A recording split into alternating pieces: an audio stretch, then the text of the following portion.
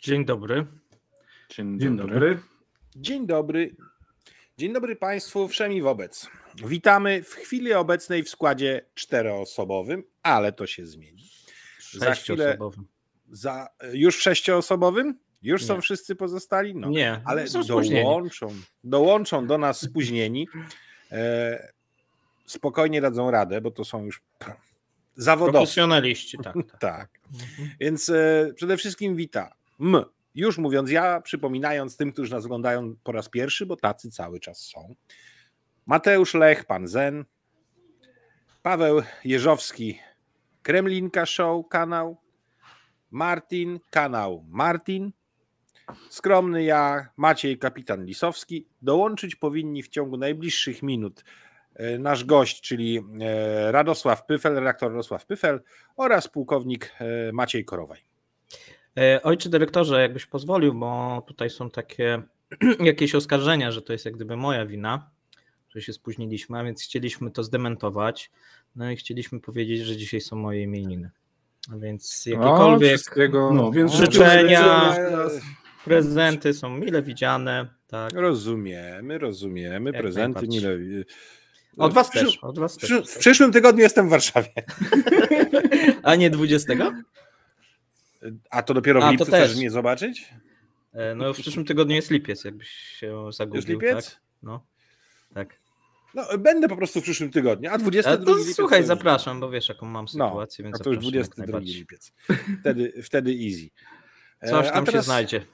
No, kątem u kumpla zawsze dobra rzecz. Tak jest. Zawsze kawałek ziemi zawsze dobra rzecz. Moi drodzy... całe poddasze będzie. O, w mordeczkę. I jacuzzi, wiesz, no. Kanapy nie mam co prawda, ale jakoś sobie poradziłem. Właśnie, kto mi wyjaśni, o co chodzi z tą kanapą, bo Bartek Bartowicz coś napisał, że przeczytał coś na kanapie u Lisowskiego. Nie bardzo wiem, skąd to się wzięło. Witamy redaktora Radka Pyffla. Widać, słychać? Nie, jeszcze cię nie słychać. Nie słychać, to ciekawe. Słychać. O, teraz już słychać. Słychać, widać, wszystko jest okej. Ale obraz wróciło. Zamroziłeś się to od Maćka. Trochę cię zlagowało. Przez osmozę tam. Okej. No będziesz do nas przenikał, dobra. No dobra, to przepraszam za spóźnienie.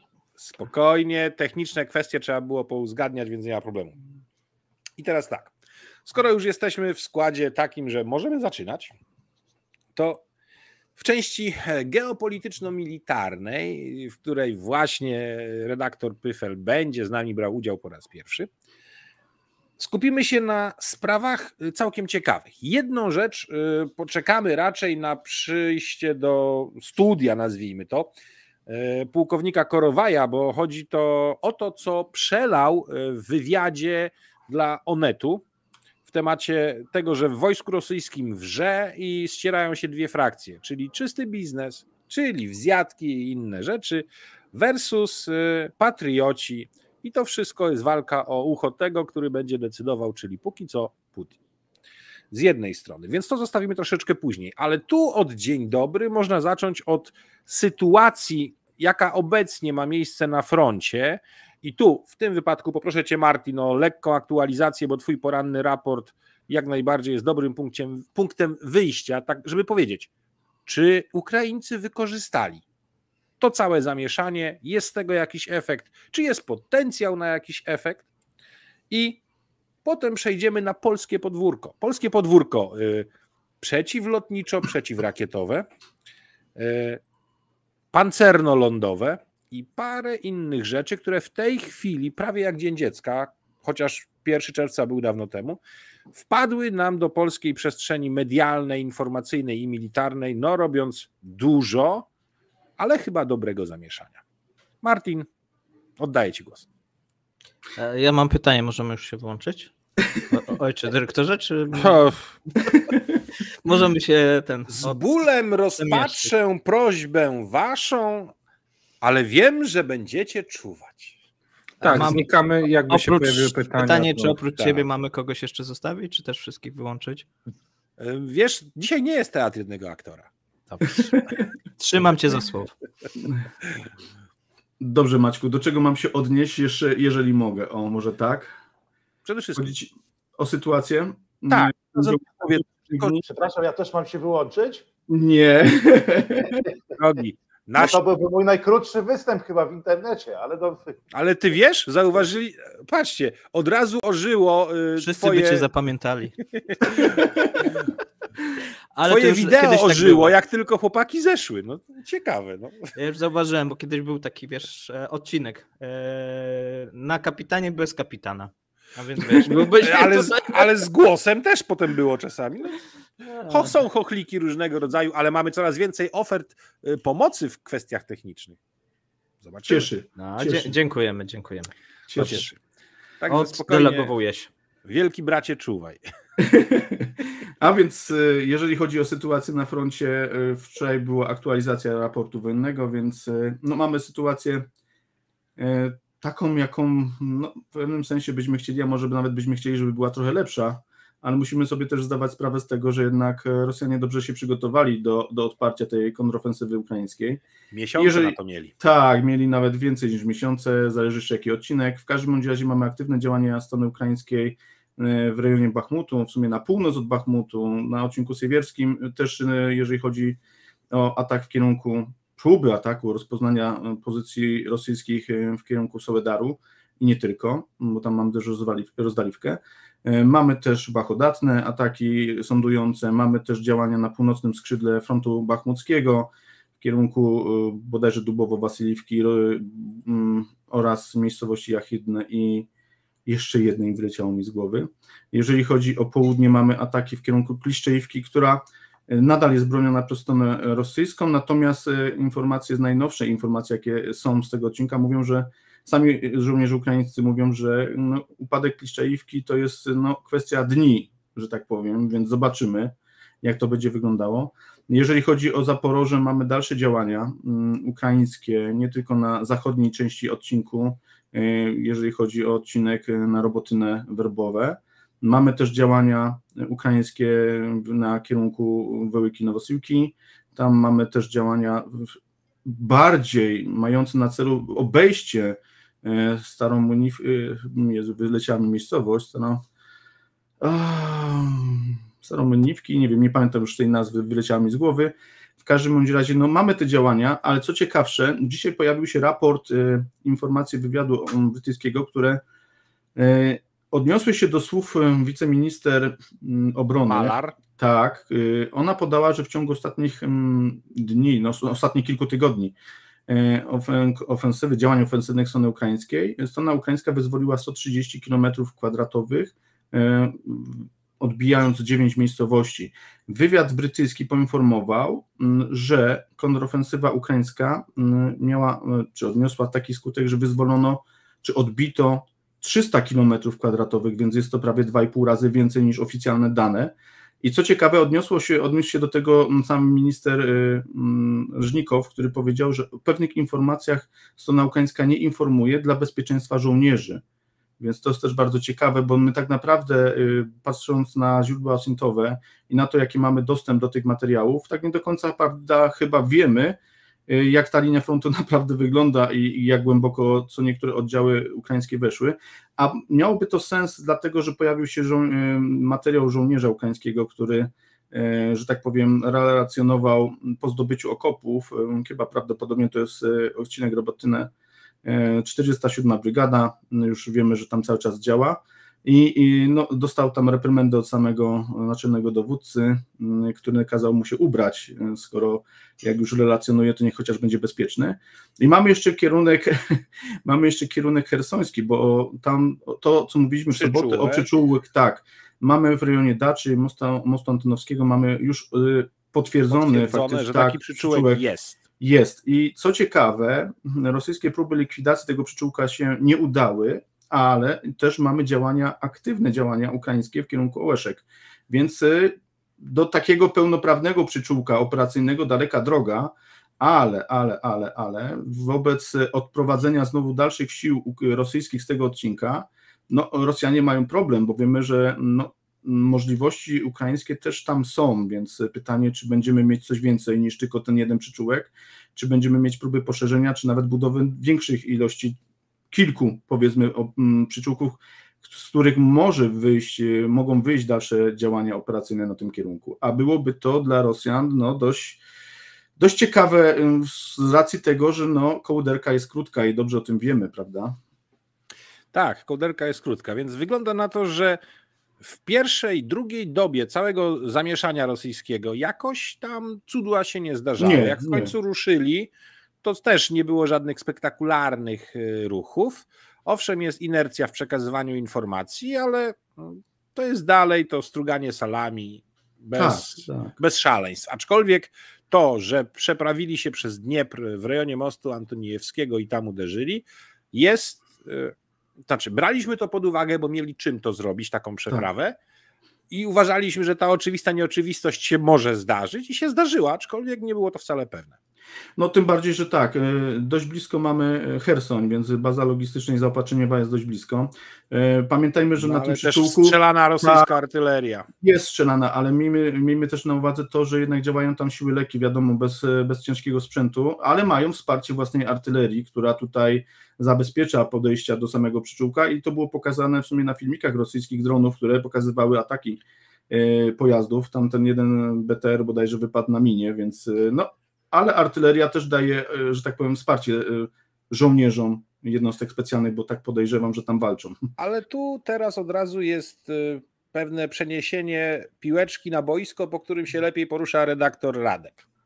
Mianowicie, między innymi tam znaleziono amunicję chińską i pojawiły się również doniesienia z Turcji w tym zakresie, jakoby właśnie konkretnie nawet typ haubicy został podany, amunicja chińska i teraz pytanie, czy jest możliwość taka, żeby chińskie firmy zrobiły takie coś bez wiedzy chińskich władz, czy też nie jest to możliwe i jaki może być poziom tego wsparcia chińskiego, jeżeli już ono ma miejsce?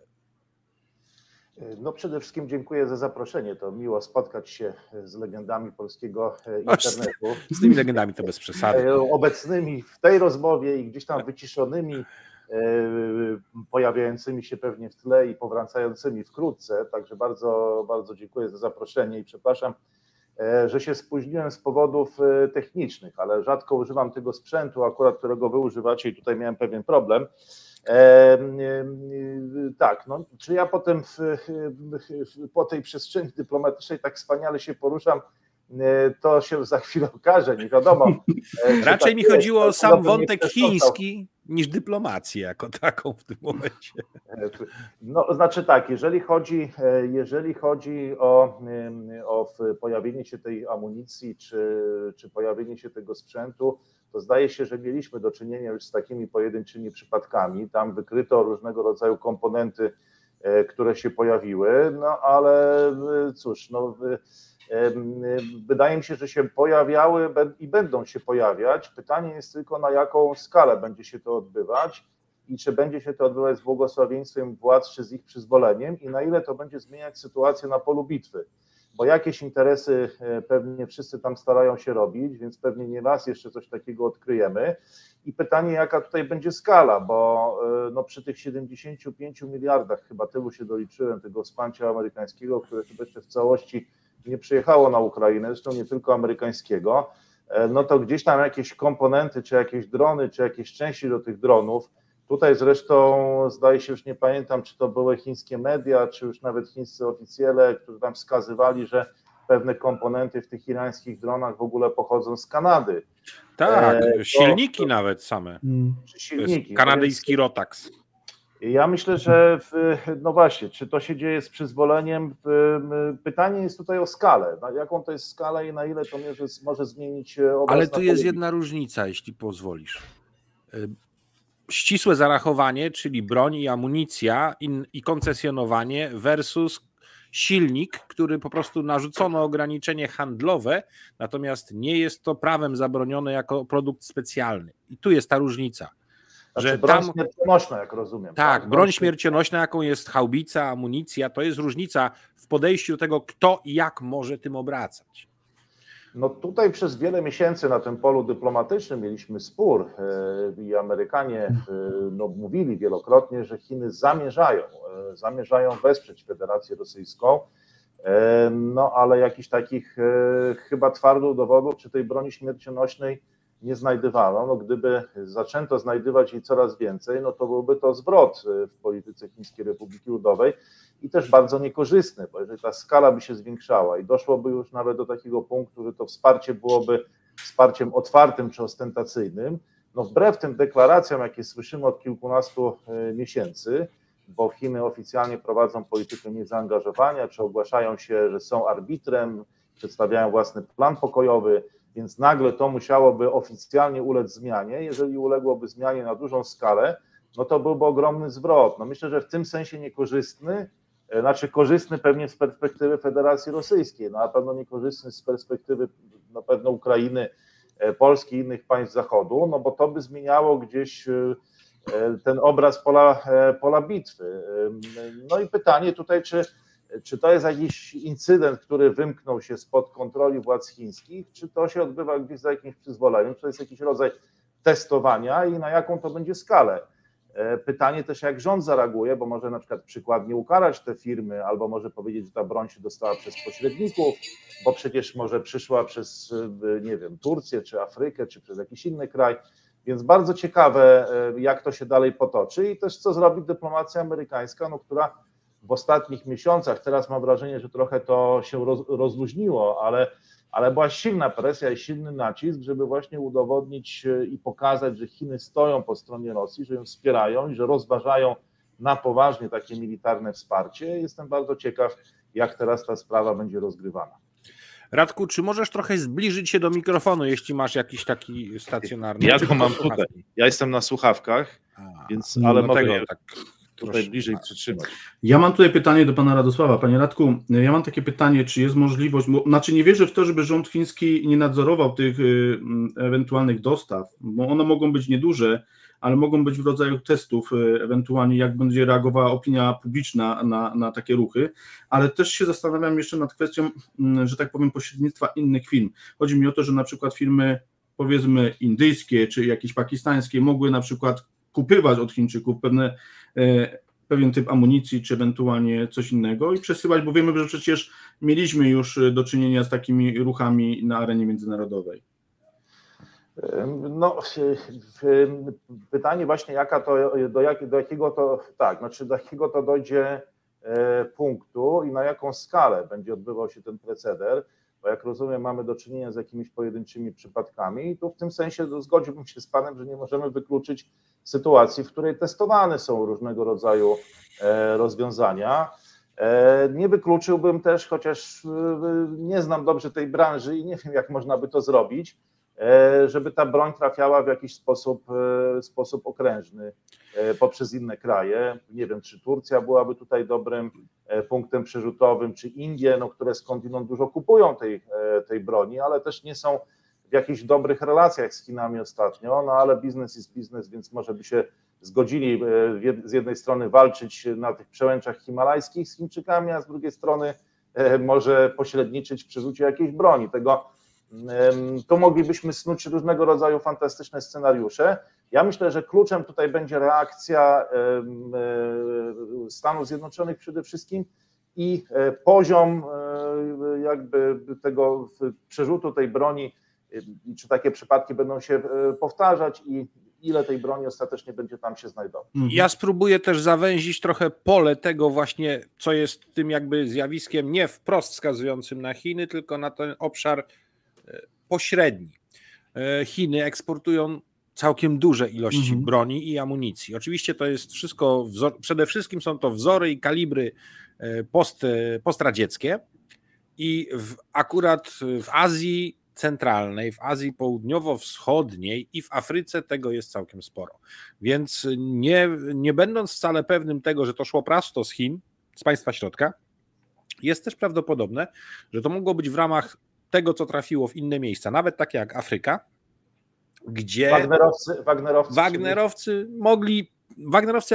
ale w Syrii na pewno była chińska amunicja. Tego jesteśmy pewni. Mogła ona stamtąd trafić na pokładzie rosyjskich samolotów? Mogła. Więc nie można niczego w pełni przesądzać. Pytanie do Radka było, czy jest możliwe, żeby władza o tym nie wiedziała? Najbliższy czas pokaże, bo Myślę, że zarówno Amerykanie będą o to pytać, a chińska dyplomacja będzie się tym tematem w jakiś sposób zajmować i zobaczymy, jaka to będzie odpowiedź. Czy na zasadzie można wam wspierać Ukrainę, to kto nam będzie zaglądał do naszego koszyczka, tudzież nic nie wiemy, nie orientujemy się, nie mamy z tym nic wspólnego. Zobaczymy.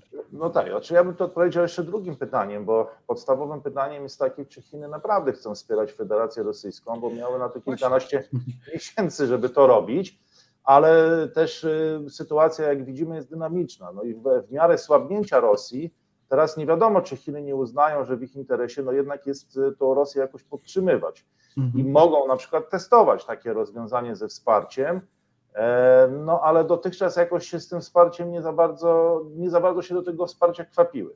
Więc tu musielibyśmy odpowiedzieć na to pytanie, no a tutaj dyplomacja chińska prowadzi politykę celowo mętnych oświadczeń, tak? No bo raz mówi tak, potem mówi inaczej, właściwie każdy może sobie tutaj wybrać taką wersję, jaka mu odpowiada i odpowiedź na to pytanie taka jasna nie jest, a byłaby, myślę, że może i rozstrzygająca w kwestii tego pytania. No więc nie pozostaje nam w odpowiedzi na to pytanie, więc nie pozostaje nam nic innego, jak tylko obserwować, jaką skalę osiągnie ten precedens, zarówno jeśli chodzi o ilość tych incydentów i ilość tej przesyłanej broni.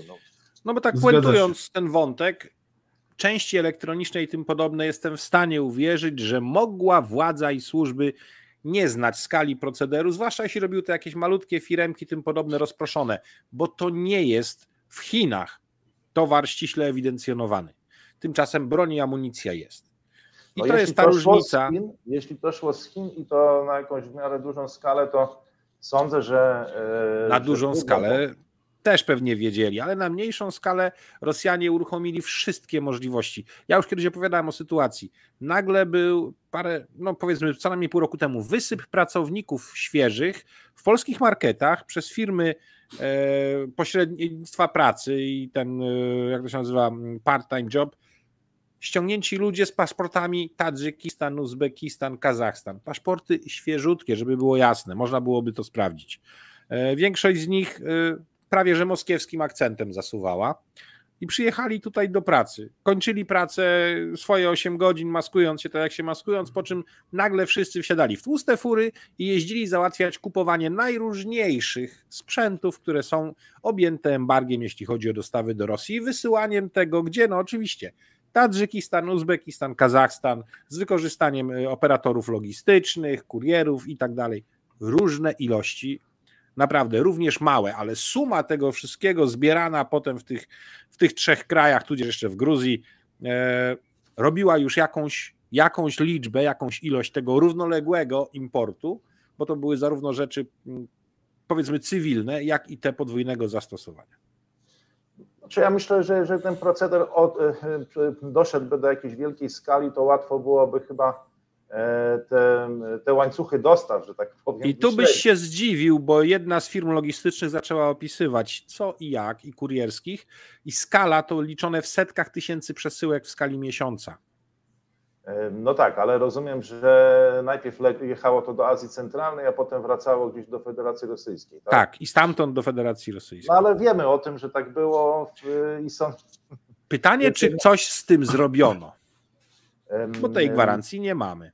No ale o takich rzeczach się pewnie nie dowiemy, prawda? Wiecie, no... Nie mamy takich ambicji, żeby to ustalić.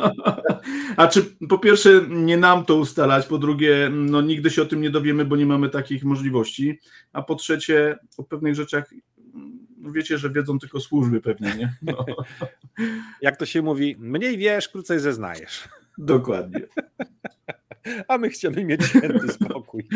Nie. Znaczy ja mam tutaj zapytanie do pana Radka, jeszcze sprawa, bo wczoraj wypłynęła, dzisiaj w sumie, czy nawet wczoraj wieczorem wypłynęła informacja o porozumieniu Chin z Nową Zelandią o współpracy w gospodarce, w zielonej energii i mam tutaj takie zapytania odnośnie tego, no bo mamy przecież też wizytę amerykańskiego lotniskowca najnowocześniejszego w największej bazie morskiej w Wietnamie.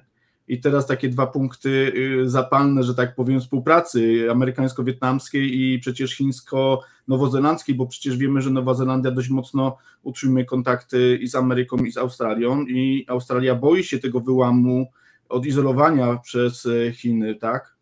jeżeli chodzi o strefę wpływów Chin względem...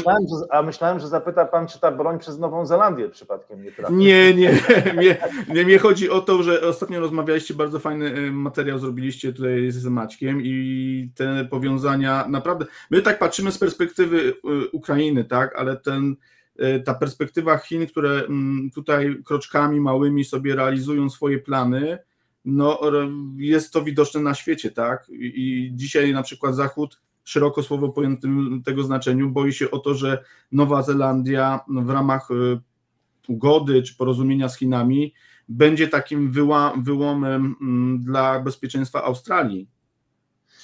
No tak, no to jest bardzo ciekawe i bardzo złożone pytanie. Ja bym odpowiedział w kilku punktach, chociaż bardzo krótko. Znaczy, po pierwsze, z punktu widzenia Chin, no może nie jest ważna Ukraina, czy pola bitewne Ukrainy, czy nawet Rosja, ale jest ważna o tyle, o ile ważna jest rywalizacja ze Stanami Zjednoczonymi. Z punktu widzenia Chin, no to głównym rywalem są Stany Zjednoczone i to jest ta główna rywalizacja, która wykracza daleko poza pola bitewne Ukrainy, więc ona toczy się właśnie przy okazji takich negocjacji jak z Nową Zelandią, przy okazji Wietnamu, przy okazji też Węgier, które pojawiły się na tym forum w Tiendzinie, które zostało teraz po 5 latach reaktywowane. To jest World Economic Forum i to się nazywa letnie spotkanie globalnych czempionów, czyli tak zwane letnie Davos, i tam się zjechały się ważne postacie z całego świata, właśnie ten premier Nowej Zelandii, o którym pan wspomniał, ale pojawił się też minister spraw zagranicznych Węgier Peter Szijjártó, to już może jego nie będę cytował, bo to z takiego polskiego punktu widzenia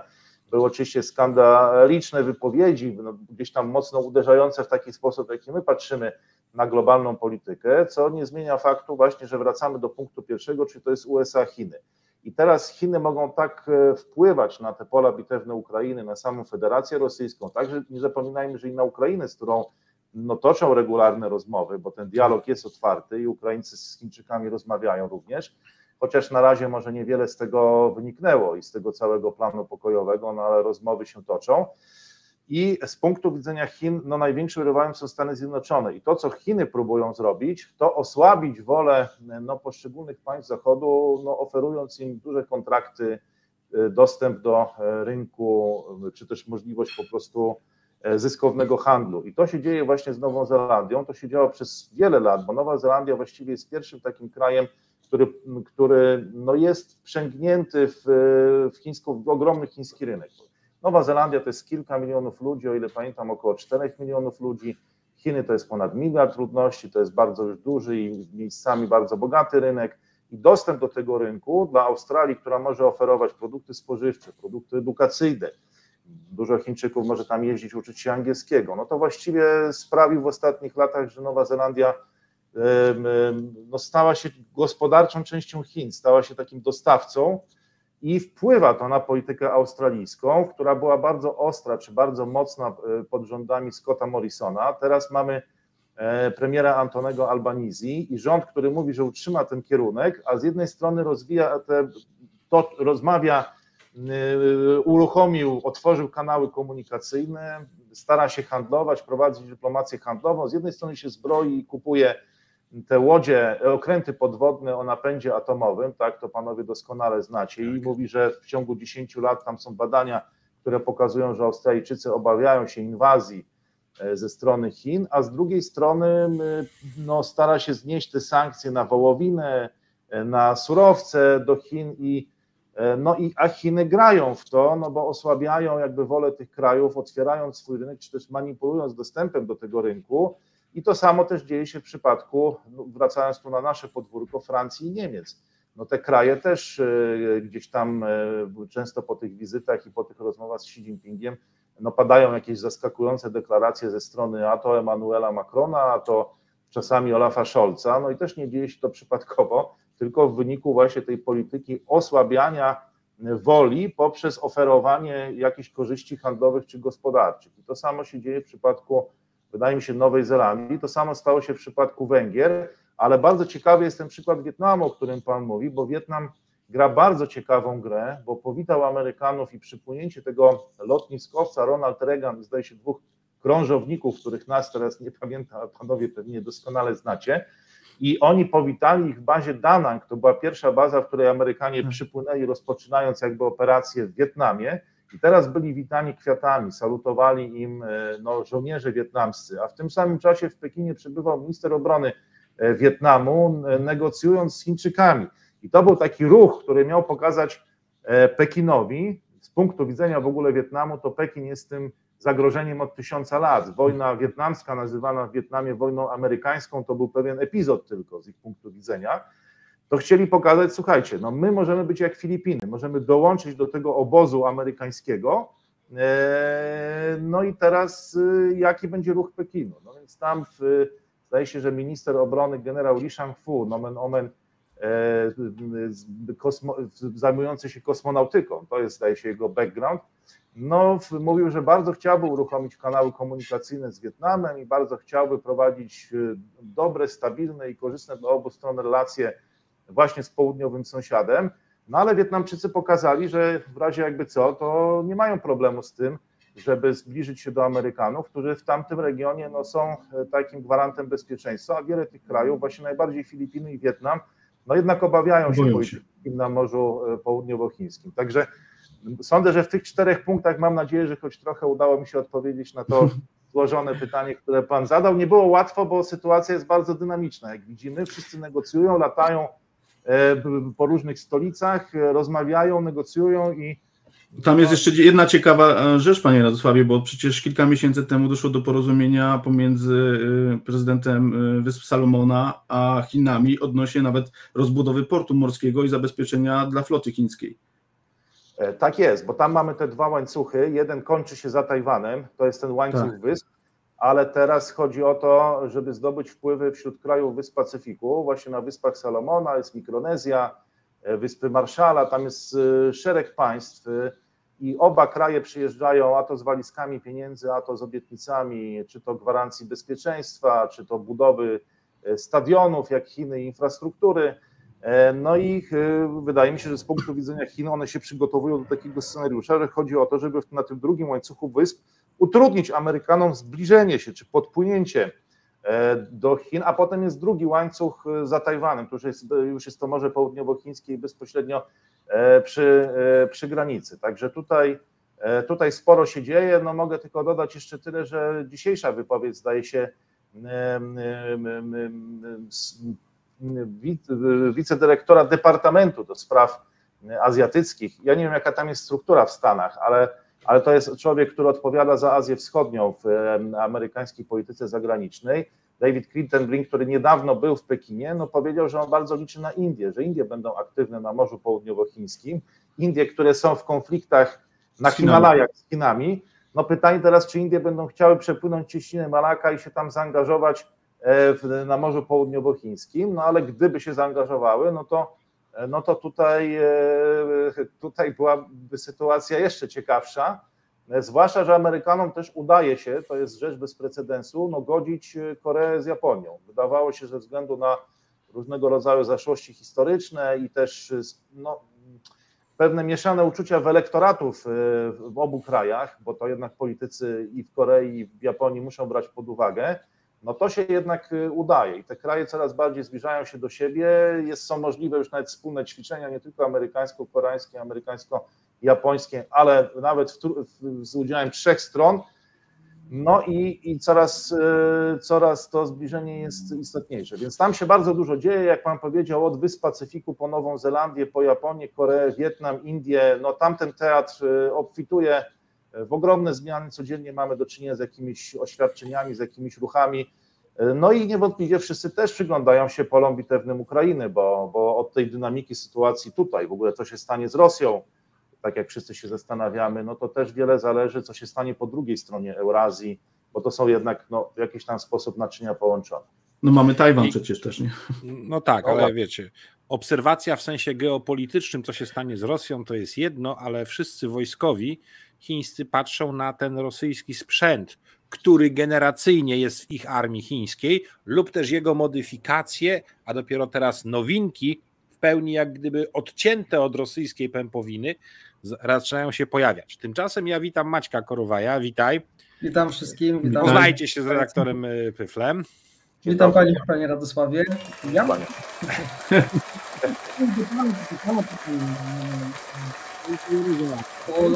Też spotykam takie artykuły dotyczące oceny Chińczyków tej wojny, ale już nie pod takim względem politycznym, ale pod względem doktrynalnym.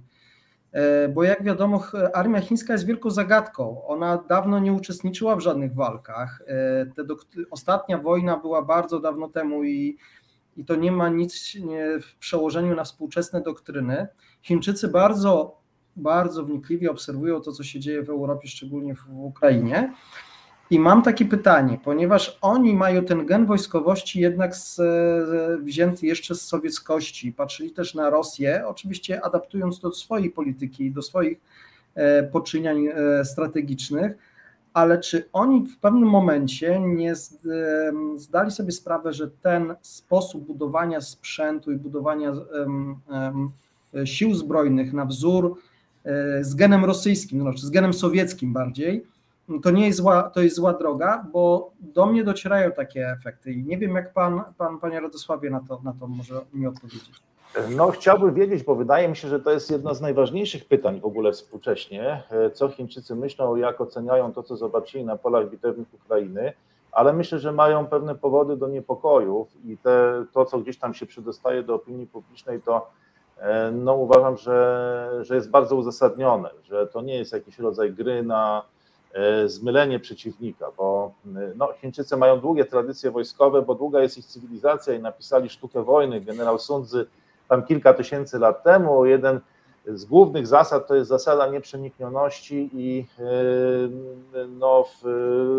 mylenia przeciwnika czy mylenia tropów. Ale wydaje mi się, że ta wojna na Ukrainie mogła mocno zaniepokoić chińskich wojskowych, bo tutaj armię rosyjską uważano za silniejszą od chińskiej, no a ten performance armii rosyjskiej na polach bitewnych Ukrainy no raczej nie jest zachwycający i teraz jeżeli armia chińska jest na podobnym poziomie, to nie są to dobre wieści. No ja nie jestem wojskowym, ani nie znam się na tych sprawach, to trzeba sobie powiedzieć wprost.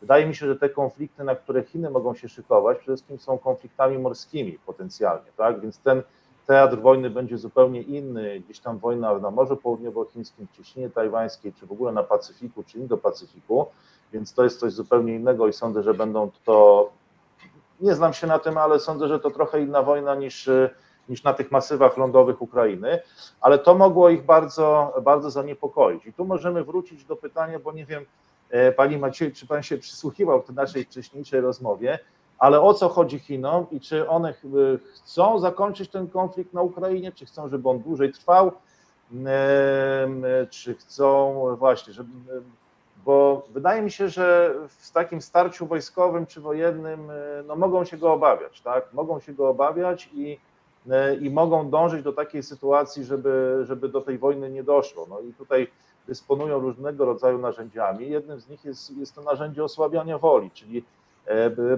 rozwijania współpracy gospodarczej, przekonywania Niemców i Francuzów, na przykład dogadajmy się, będziecie zarabiać, Nowa Zelandia zarabia, wszyscy będziemy zarabiać, będziemy żyli jak dawniej, no więc po co wszystkim ta wojna tak na dobrą sprawę? Celem Chin jest spowodowanie takiej sytuacji, żeby ewentualnej wojny na Indo-Pacyfiku chcieli tylko Amerykanie, żeby nie chcieli tego Wietnamczycy, nie chcieli Japończycy, Koreańczycy, nawet i Tajwańczycy, żeby nikt tej wojny nie chciał, no i wtedy to pewnie ona nie będzie, wtedy jej prawdopodobieństwo maleje, a mogą się jej obawiać, no bo tak jak Pan powiedział, nie walczyli już od wielu lat, ostatnie chyba nawet bezpośrednie starcia amerykańsko-chińskie były w Korei, na Półwyspie Koreańskim. Wojna z Wietnamem no, trwała bardzo krótko, obie strony ogłosiły zwycięstwo, ale to raczej chyba też nie było zwycięstwo Chin, bo cel polityczny, jakim było pozbawienie wpływów Wietnamu w Kambodży, nie został zrealizowany. Potem były interwencje tej samej armii wietnamskiej w Pekinie, ale wobec ludności cywilnej, więc ta armia chińska się nie konfrontowała od bardzo wielu lat, a jednak Amerykanie, no dochodząc do statusu globalnego mocarstwa, wygrali chyba z 7 wojen.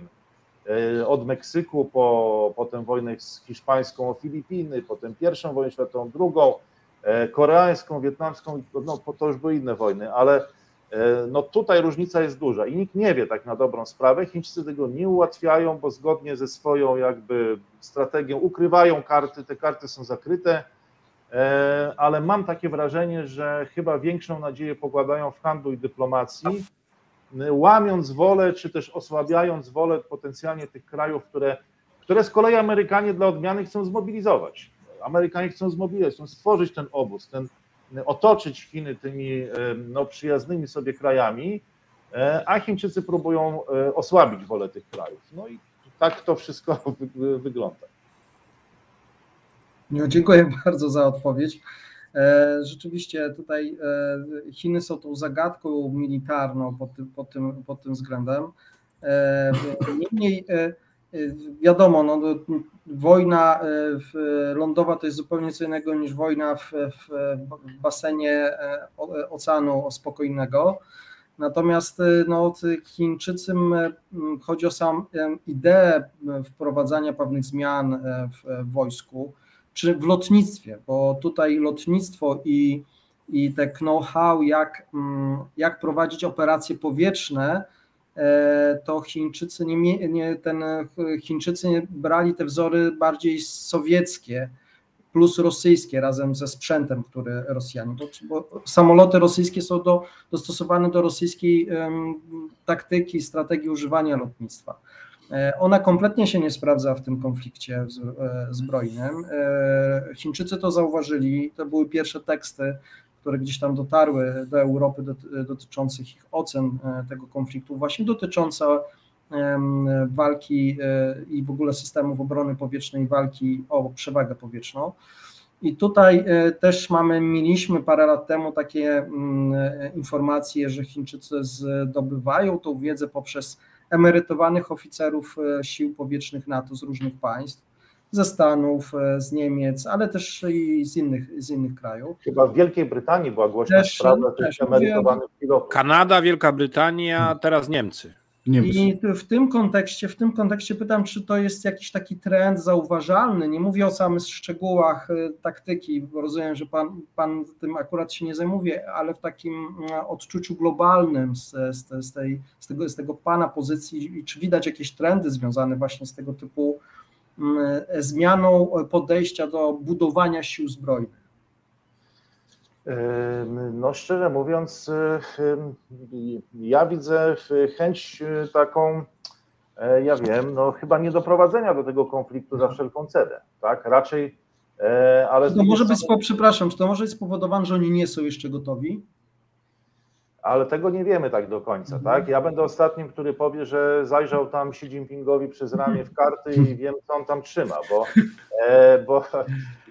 bo pamiętajmy też, że żyjemy w czasach rewolucji technologicznej i ona nie omija tego sektora militarnego, a wydaje mi się, że no wcale bym się nie zdziwił, gdybyśmy na przykład zostali zaskoczeni jakimiś nowymi technologiami, które wydaje mi się, że w czasie bitwy morskiej czy powietrznej no, chyba łatwiej jest stosować niż w czasie bitwy lądowej, więc no, niestety w poczuciu odpowiedzialności za słowo Macieju, no, wolałbym jednoznacznie nie odpowiadać na to pytanie, bo zwyczajnie nie wiem i chyba myślę, że 24 lutego też nie wiedzieliśmy, jak się sprawdzi armia rosyjska i potem się okazało, że sprawdziła się słabiej pewnie niż wszyscy przypuszczali, ale zagadką pozostaje ta armia chińska, przy czym wydaje mi się, że Chińczycy są wierni swojej zasadzie, że oni uważają, że jeżeli dojdzie do starcia wojskowego, to jest to intelektualna porażka, że trzeba wymanewrować przeciwnika w taki sposób, żeby tej armii nie używać. Armia jest tylko ostatecznością, służy jako pewien element odstraszania, więc gramy, stwarzając pewne wrażenie,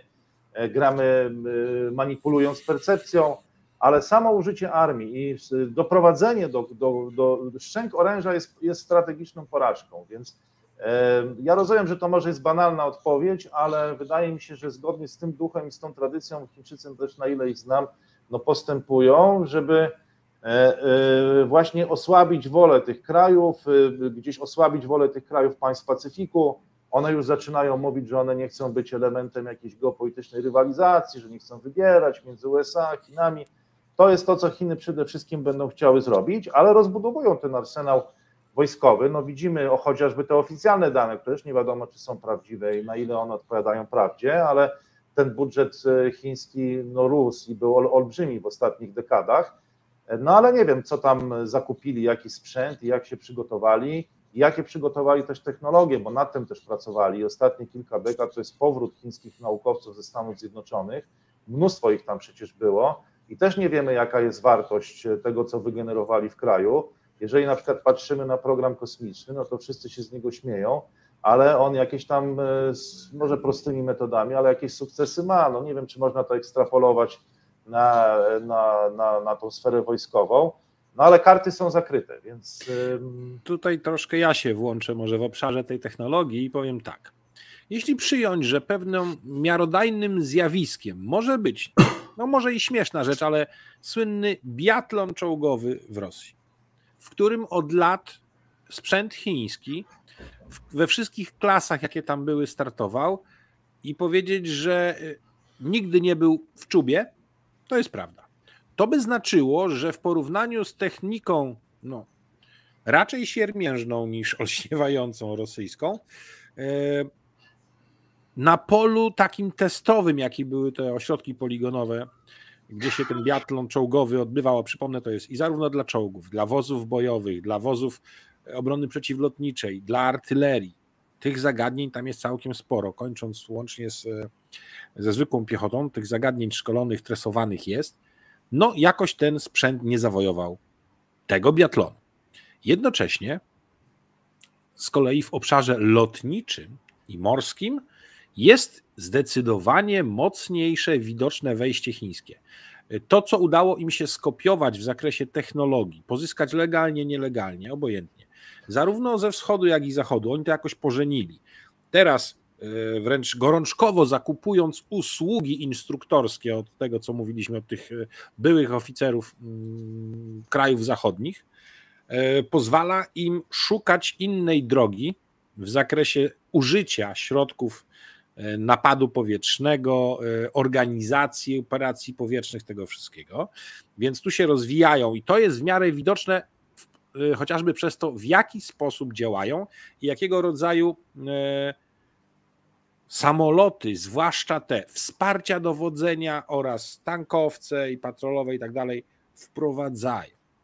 I jak najbardziej są jednym z nielicznych krajów, które sobie pozwoliły na program myśliwców generacji 5 o obniżonej wykrywalności jako standard i mają takie dwa modele. Nic o tych tak naprawdę do końca nie wiemy, jak one sobie będą radzić. Miały swoje problemy z silnikami, bo silniki były jednak oparte o technologię rosyjską, a nie do końca udało się Chińczykom dobrze to robić.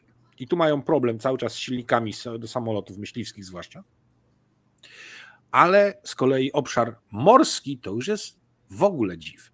W tej chwili produkują w tempie, w jakim żaden inny kraj nie jest w stanie produkować okrętów danej klasy. Jeśli przyjąć, że podstawowym koniem roboczym na oceanach będą fregaty i niszczyciele z uzbrojeniem rakietowym, zarówno to do zwalczania innych okrętów, jak i przeciwlotniczym i przeciwrakietowym oraz okręty podwodne, to w tych trzech klasach w tej chwili są liderem światowej produkcji. Przeskoczyli już pod względem ilości jednostek pozostających w służbie marynarki wojennej marynarkę amerykańską. Amerykanie mają coś koło 315 okrętów bojowych, oni w tej chwili więcej, aczkolwiek większość z nich jest ciągle nieporównywalna, jeśli chodzi o potencjał bojowy z marynarką, no tutaj trzeba porównywać amerykańską. Ale też nie wiemy do końca, co w tych okrętach chińskich jest. Mają wyrzutnie pionowe, kadłubowe, skąd mogą być wystrzeliwane zarówno pociski manewrujące do celów nawodnych, do celów lądowych, przeciwlotnicze i przeciwrakietowe. Zainwestowali w to bardzo dużo. Zaczynają nawet eksportować. No jeszcze nie wiem, 10 lat temu kto by pomyślał, że ktoś może kupić chińskie okręty nawodne, a jednak zrobił to chociażby Pakistan, inne kraje się do tego przymierzają. Okręty podwodne też skokowo podnieśli jakość tych produktów, natomiast co do tego, że mają uzbrojenie, zwłaszcza takie o zasięgu strategicznym, które mogą montować na tych okrętach i podwodnych, i nawodnych, to już było wiadomo od dawna. Więc jest to dalej wielka niewiadoma, ale co do potencjału wstępnie naprawdę wygląda to groźnie. A ekspansja na oceanie wyrażona przez szybką budowę kolejnych, coraz bardziej zaawansowanych lotniskowców zdecydowanie pokazuje, że oni chcą mieć możliwość przełamania przynajmniej blokady, która mogłaby im grozić w przypadku konfliktu z przeciwnikiem takiej klasy jak Stany Zjednoczone. Tak, no ja jeżeli mógłbym dodać kilka słów do tego, co pan powiedział, panie kapitanie, no to przede wszystkim nie znając się na tych kwestiach, co jeszcze raz chciałbym podkreślić, może rozczaruję panów i naszych widzów, no oni się spodziewali, że ja już rozstrzygnę tą kwestię, ale nie znając się na tych kwestiach, to rzeczywiście chyba tutaj wspólnie doszliśmy do pewnego wniosku, że czym innym są siły lądowe, a czym innym są siły powietrzne i morskie, więc tamten teatr, potencjalny teatr wojenny, bo jeszcze może nie przesądzajmy o wojnie w tamtej części Eurazji, ale on byłby inny i tutaj jakkolwiek te obserwacje Pekinu, pól bitewnych Ukrainy mogą być zatrważające, to tamten teatr będzie wyglądał zupełnie inaczej. Pytanie, jak się przygotowali, bo pamiętajmy i teraz gdybyśmy spojrzeli na to w perspektywie kilku dekad, no to Chiny miały więcej czasu. No Rosja też się przygotowywała długo do tej dogrywki po upadku byłego Związku Radzieckiego i teraz wygląda na to, że się chyba przygotowała średnio, ale Chiny też się przygotowywały, a Amerykanie się nie przygotowywali, bo byli zajęci cały czas czymś innym. No, po 11 września głównie Bliskim Wschodem, tak? Więc pytanie jest, co będzie, jak się, nie wiem, Amerykanie by przygotowali przez 5-10 lat, ale Chińczycy gdzieś tam tą lekcję odrabiali przez cały czas, dlatego że ich doktryna polityczna i pewnie wojskowa też, która akurat mi jest mniej znana, no polegała na tym, żeby się przygotować na jakieś starcie morskie ewentualnie. No i stąd te zabiegi na tym pierwszym łańcuchu wysp i drugim łańcuchu wysp. I wracając znowu do tego naszego pierwszego pytania, czy wysłali broń i czy będą wysyłać to otwarcie, czy tylko testują, no wydaje mi się, że byłoby to słabe posunięcie z punktu widzenia Pekinu, czy z punktu widzenia tej strategii, którą starają się wcielać w życie, dlatego, że jeżeli wysyłaliby tą broń i daliby się złapać na tym, że tą broń wysyłają Rosjanom, to Amerykanom ułatwiliby sprawę, ułatwiliby zorganizowanie tego spójnego obozu przeciwko Chinom, wokół Chin i w ogóle na całym świecie, bo wtedy po prostu Chiny wyszłyby jako kraj, który wprost wspiera Federację Rosyjską, a nie jako kraj, który gdzieś tam walczy o pokój, mówi pohandlujmy, róbmy pieniądze, przestańmy się zajmować wojną. No ale to jeszcze różne pewne rzeczy tutaj się mogą okazać w najbliższych tygodniach i miesiącach. Okej.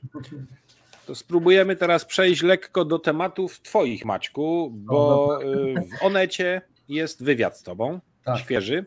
Ten, w którym odnosisz się do pojęcia tego, że w rosyjskim wojsku wrze. Frakcja biznesmenów, frakcja patriotów.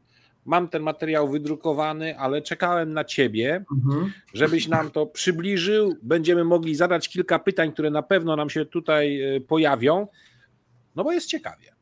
Słuchaj, i na samym początku chciałem tutaj naszym słuchaczom powiedzieć, że to jest takie moje subiektywna ocena, jak to wygląda, bo chciałem ten chaos jakoś ogarnąć pod względem analitycznym, biorąc pod uwagę to, co czytam, to, co wiem, jak badałem te środowisko, to podzieliłem je sobie bardzo tak prosto na dwie grupy, biznesmenów i patriotów, ale to jest bardzo taki sztuczny przeze mnie podział, chociaż może bardzo trafny temu, co się tam dzieje. Jest łatwiej to wtedy analizować i przekładać pewne te puzzle, które wychodzą na światło dzienne, różne rzeczy. I to mi ułatwia jakby rozmowę też z dziennikarzami, którzy mi pytają się o sytuację, która tam się dzieje.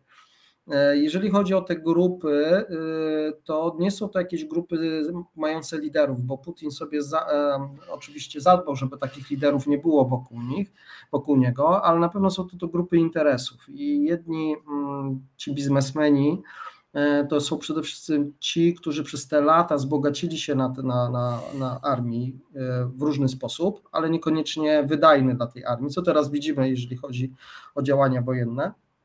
No i ta grupa patriotów, która swoją świetność miała w 2014 roku, kiedy to w sposób spektakularny potrafiła wykorzystać sytuację i zająć Krym i przejąć część Donbasu.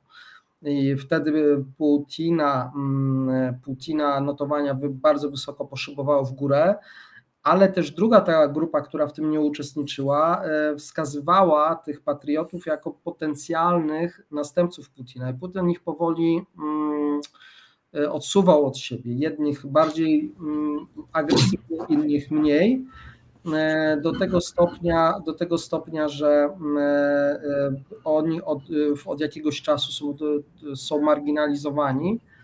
I taką teorię postawiam, że wojna wybuchła dlatego, że ta grupa biznesmenów uwierzyła w to, że może pokonać całą Rosję i przebić to, co zrobili ci patrioci w 2014 roku, jednocześnie adaptując przychylność Putina na swoje potrzeby ewentualnych rozgrywek później, to co będzie po Putinie.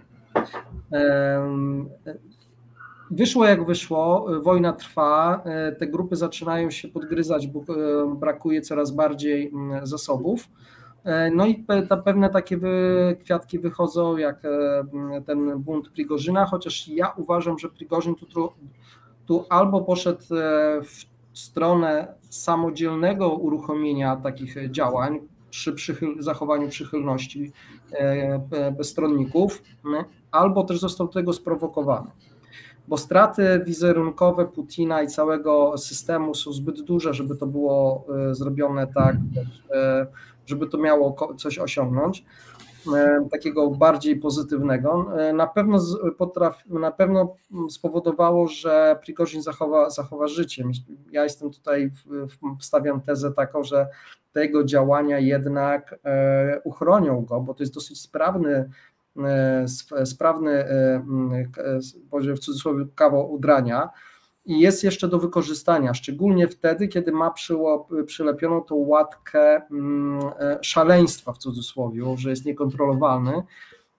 On jest w jakiś sposób kontrolowalny przez stronę rosyjską, tylko został sprzedany światu jako osoba, która można wykorzystać i od niej się odciąć z perspektywy rosyjskiej. Resztę to są moje takie spekulacje na ten temat, żeby wytłumaczyć pewne zawiłości tych działań, szczególnie nie tylko w samym wojsku, tylko w ogóle ogólnie w domenie siłowników rosyjskich. I to jakby podsumowując ten artykuł, w jaki sposób do tego podeszłem, jak to analizowałem i jak to właśnie odbieram te działania w Rosji. Okej. W takim razie wiemy na pewno, że coś się dzieje. Są jakieś ruchy w postaci znikających rzekomo lub też naprawdę generałów. Jest rzeczywiście, zaczął się mały pojedynek, jeśli chodzi o Twitter na przykład, na temat tego, kto wie o kim bardziej, prawdziwe rzeczy, na temat tego, kto zniknął. Czyli czy na pewno Surowikin został aresztowany, skoro jego zastępca pisze, albo nawet nie, ktoś, kto kontaktował się z jego córką, która twierdzi, że gość jest na urlopie. W czasie tak ważnych wydarzeń ktoś przebywa na urlopie. No mnie to troszeczkę z wrażenia tatuaże uciekły w tej sytuacji, a tobie, Maćku? Wiesz, ja ci zapodam, jak coś ja dzieci nie mam, ale może my panowie opowiecie, że jak coś się dzieje, to co do dziecka mówisz, no wiesz, jestem tutaj, przytrzymują mi palcem i odcinają za przeproszeniem. Nie, no powiedz, córka, jest wszystko okej, tutaj po prostu panowie, z panami rozmawiam, wrócę za 2-3 tygodnie, tak?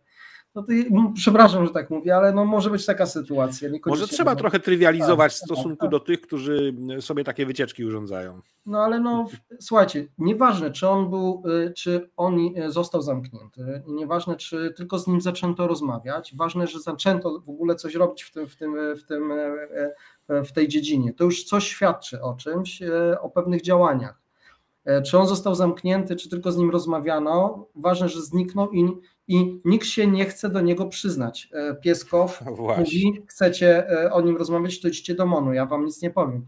No słuchaj, on mógłby powiedzieć, słuchajcie, nic się nie dzieje normalnie, facet pracuje i tyle, ale nie chciał tego powiedzieć, bo rzeczywiście jakieś działania mają miejsce. Nam trudno w tej chwili określić, co konkretnie, czy on siedzi tutaj, czy on siedzi tam, czy on siedzi spięty, czy po prostu siedzą sobie panowie przywódcy i ogarniają pewne tematy, no to tutaj są już tylko nasze domysły. Ważne jest tylko to, że jest pewien ruch w tym systemie, który został spowodowany, a którego nie było. My możemy się domyślać. Ja interpretuję to tak, jak wcześniej wspominałem, ale nie mogę też jednoznacznie stwierdzić, czy to jest w ten sposób robione, czy w ten, a jeżeli ktoś tak mówi, no to pewnie ma ode mnie lepsze informacje i chwała Bogu za to. Jeżeli to lepiej ode mnie interpretuje, to też jest dobrze, no bo po to jesteśmy w takim przestrzeni, żeby takimi różnymi interpretacjami się dzielić, rozmawiać i się uczyć się nawzajem od siebie, przynajmniej ja tak wychodzę z tego założenia. No i tu jest właśnie podstawa tego, że dyskusja i różnica poglądów prowadząca do dyskusji jest dobrą rzeczą, podczas gdy znam twitterowo co najmniej jednego dziennikarza, który jeszcze nie przepuścił niczego, żeby się do kogoś nie zwrócić, absolutnie negując wszystko i każdemu. No może i tak można próbować budować swoją popularność. Nie pozdrawiam tego dziennikarza. Ja bym się tutaj odniósł do tego, co powiedział Maciek, odnośnie tych informacji, bo słuchajcie, to są informacje, które tak naprawdę nie mają potwierdzenia, więc czy możemy wierzyć takim informacjom? Ale my zaznaczamy wtedy. Tak, my zaznaczamy, ale są osoby, które tego nie zaznaczają. Tak? Maćku, uciekłeś? Ja nie, to... Maćku, Martinn. Martinn, tak? Nie słyszymy cię. Teraz. Wróciłeś, bo coś zgasłeś. Bo zdanie nie słyszeliśmy. A to przepraszam, bo mówiłem, że Jezu, uciekła mi myśl. Chodziło mi o to, że my zaznaczamy pewne informacje i nie mówimy, że nie mamy do tego potwierdzenia, natomiast są osoby, które tak rzucają tym i co? I mamy wierzyć bez potwierdzeń? Nie o to chodzi przecież. Jesteśmy osobami, dokładnie, które szukają potwierdzeń. Jeśli są przypuszczenia, to my o tym mówimy. Jeżeli coś jest niepotwierdzone, o tym mówimy. Każdy z nas się z tym spotyka. Bo na przykład wyciąganie pewnych informacji z Chin jest bardzo trudne. No ja mógłbym powiedzieć, że na przykład mam teraz 2 strumienie danych dotyczących Chin. Jeden jest wspaniale, zarąbiście, tak, ale jednak się jeszcze gospodarka nie obudziła, jeszcze nie ma takiego zapotrzebowania na ropę, jeszcze ten eksport tak nie ruszył. Czyli zasadniczo jest wspaniale, ale są jakieś takie rzeczy, że jeszcze się nie obudziło. Natomiast jest cały drugi strumień informacji, gdzie są wejścia na pola, na których dla statystyk albo zdjęć, które nie wiem, pod dotacje z rolnictwa, na patyczkach są kamyczki, które udają główki bawełny, tak?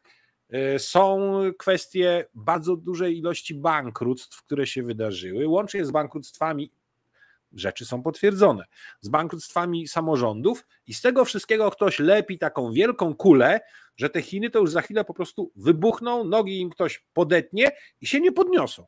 I żadna z tych narracji, z tych linii narracyjnych nie można powiedzieć, że niesie samo kłamstwo, nie można powiedzieć, że jest prawdą i gdzie tu znaleźć racjonalne rzeczy? Prawda?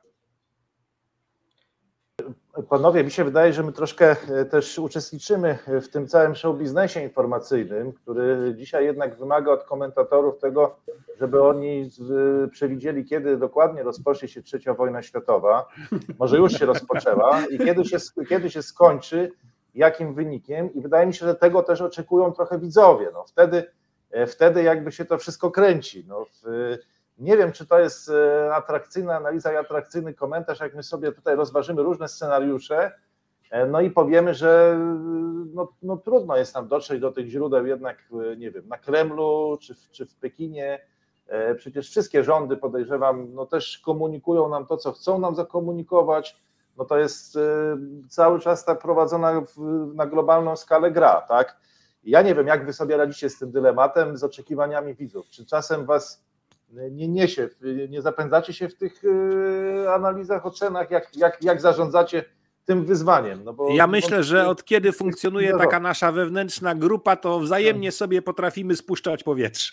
Tak, mamy taką, wiesz, czyściec tak zwany, wiesz, tak. Z różnymi tam wysyłamy swoje różne głupie takie albo i mądre pomysły i wiesz, i tak wszyscy na to patrzą i wtedy mówią, o wiesz co, to nie, to... Jest burza mózgu, czyściec intelektualny i ma to wtedy sens. macie innych komentatorów, którzy mówią, do niczego się nie nadajecie, nic nie Wiesz wiecie. co, ja bardziej cenię tutaj komentarz chłopaków Macieja, Martina i innych tutaj całego tego zbójostwa, że tak powiem w dobrym znaczeniu,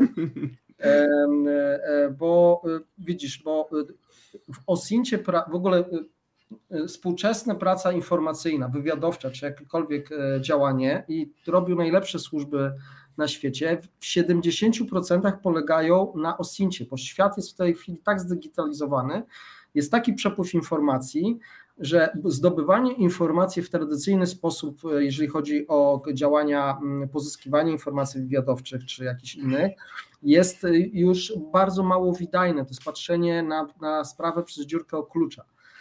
W tej chwili prowadzenie działań, pozyskiwanie informacji to jest umiejętność opracowywania OSINT-u całego i nie tylko tego mainstreamowego, ale też właśnie takiego specjalistycznego.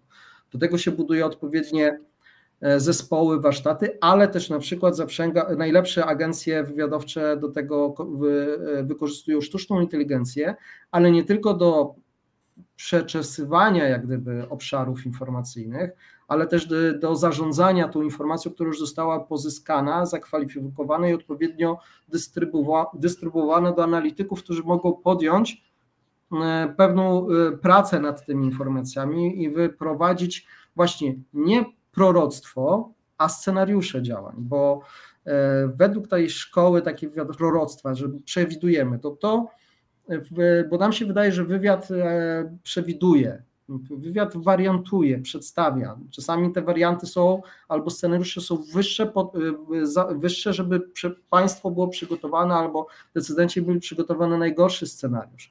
Oczywiście są sytuacje, gdzie naprawdę się trafia informacja, na przykład tego typu, że wiemy, że coś takiego nastąpi, że na przykład, nie wiem, rozkazy poszły, to już wiadomo, że jak poszły, to już coś się stanie. Ale wracając do tego OSINT-u, którym tutaj uczestniczymy, który jesteśmy pozbawieni pewnych elementów weryfikacyjnych, poza tym, jaką mamy intuicję i wiedzę o danym obszarze, tak jak tutaj pan Radosław o tych Chinach, ja może o tych sprawach wojskowych w Rosji i w Białorusi, Ukrainie, tutaj każdy z nas ma jakąś swoją tę specjalizację i my pewne rzeczy czytając mamy pewną intuicję, odczuwamy pewne, czy to może być prawda, czy nie, ale też sami potrafimy się zaskoczyć albo sami popełnić błędy. W OSINT-cie popełnienie błędów nie jest źle przyjęte, bo pracujemy cały czas w tym obszarze, ale niewyprowadzania się z błędu to jest właśnie ten grzech pracy OSINT-owej, której musimy się wystrzegać. Dobrze, że mamy jakąś tam grupę, która może nas weryfikować i nasze myśli sprowadzać na ziemię, albo też dawać pewne wskazówki, gdzie szukać bardziej. To są obszary naprawdę bardzo ciekawe i cieszę się, że po prostu możemy uczestniczyć właśnie akurat w takim gronie. A w dniu dzisiejszym mamy szacownego gościa, który pracuje też u siebie w zespole pewnym. Pozdrawiamy również sparring partnera, pana doktora Szewko, tak? Tak. Bo nie znam osobiście, ale pracujecie, więc sam pan wie, panie Radku, że prowadzimy podcast, może nie pracujemy, tak. Bo my nie dobrze, prowadzicie podcast. Instytutu, czy prowadzimy podcast Gra Imperiów i dyskutujemy. Współpracujecie, dokładnie. Ale wiadomo, że dzięki temu jest ciekawiej, bo nawet wasze wymiany myśli powodują, że sami siebie weryfikujecie w pewnych sprawach, a nie wymieniacie się między sobą kompletnie źródłami w całości, tak jak każdy z nas ma pewien zasób swoich źródeł, z których korzysta. Dla higieny my ich sobie nie przekazujemy, żeby mieć różnorodność dostępu do danych. Jest to pewien element kultury strategicznej, który wydaje mi się, że jest bardzo ważny. Znaczy budowa jakości takich dyskusji, debaty. My nie mamy jakichś wielkich tutaj ambicji, zresztą też nie chcę się wypowiadać w imieniu doktora Wojciecha Szewki. Myśmy ostatnio nagrali nawet taki komentarz bezpośrednio zaraz po tym marszu Prigorzyna na Moskwę, no szybko się dosyć zdezaktualizował, jak sobie panowie pewnie to wyobrażacie. No co chwilę jakiś zając z kapelusza wyskakuje w tej chwili tam. Tak jest, więc troszkę gdzieś tam ocena tych rozwoju sytuacji, określenie tych scenariuszy w świecie pozaeuropejskim trochę nam szła lepiej, szczerze mówiąc, niż ostatnio ten Prigorzyn. No ale staramy się rozmawiać i może jakoś to się chyba też podoba naszym widzom, więc tu nie mamy jakichś wielkich ambicji zmiany kultury strategicznej czy debaty, bo to są rzeczy, które buduje się dekadami, czy niektórzy nawet budowali to setki lat, czy tysiące lat. No ale właśnie, także też dziękuję bardzo dzisiaj za zaproszenie i cieszę się, że mogłem z panami porozmawiać i też liczę, że jest to jakiś mały kroczek w kierunku stworzenia jakiejś kultury debaty i dyskusji, bo tak patrząc na Twittera i na te wymiany myśli między nami w tej przestrzeni publicznej w Polsce, myślę, że mamy też chyba z tym pewien problem, tak bym to określił. No ja myślę, że próbujemy pewną jakość nową zaproponować i cieszymy się, że pan Radek dostrzega to, dał się zaprosić i dobrze się wśród nas dzisiaj czuje, mam nadzieję. Tak jest. A teraz przejdźmy na poletka bardziej może szczegółowe w naszym terenie. Mamy poletka mocno przypuszczające i mamy też poletka, które się właśnie materializują. Co się nam materializuje? No mówiłem już o tym, że prawie jak Dzień Dziecka. A więc zgoda Amerykanów na drugą fazę Wisły, czyli 6 baterii zestawów Patriot z najnowocześniejszym radarem do nich dedykowanym. Powiem tak, tego akronimu nie będę w tym momencie wymieniał, bo mogę się pomylić. LTADMS albo LTAMS, czy jakoś tak. Przyjdzie czas, że będę biegły. I w związku z tym są to radary, które na tą chwilę będą mieć tylko Amerykanie i my. To jest coś ciekawego. My chcieliśmy, na czym polega główna różnica? Przede wszystkim na tym, że nie jest to tylko jedna ściana fazowa, czyli 120 stopni wycinek koła, jeżeli chodzi o sektor, w jakim prowadzi aktywne wykrywanie. Również ma 2 mniejsze anteny po bokach, a więc pole pokrycia radarowego jest znacząco większe i mniejszą liczbą radarów można przygotować się do obrony obiektów lub też rejonu ze wszystkich stron. Jest to łatwiejsze. A więc jakościowo w dobrą dla nas stronę, bo pociski manewrujące, jakie mógłby do nas wysłać przeciwnik, przyjmijmy, że Rosja, mogą sobie polecieć najpierw nad Morze Bałtyckie, tam wykonać zwrot, uderzyć z innego wektoru, co by mogło mocno komplikować organizację naszej obrony przeciwlotniczej. W tym wypadku te radary są dobrym posunięciem. Razem będziemy więc mieć nie mniej niż 8 baterii, tak jak było zaplanowane. No i pojawiła się informacja o ilości najnowocześniejszych pocisków, czyli PAK-3 MSE.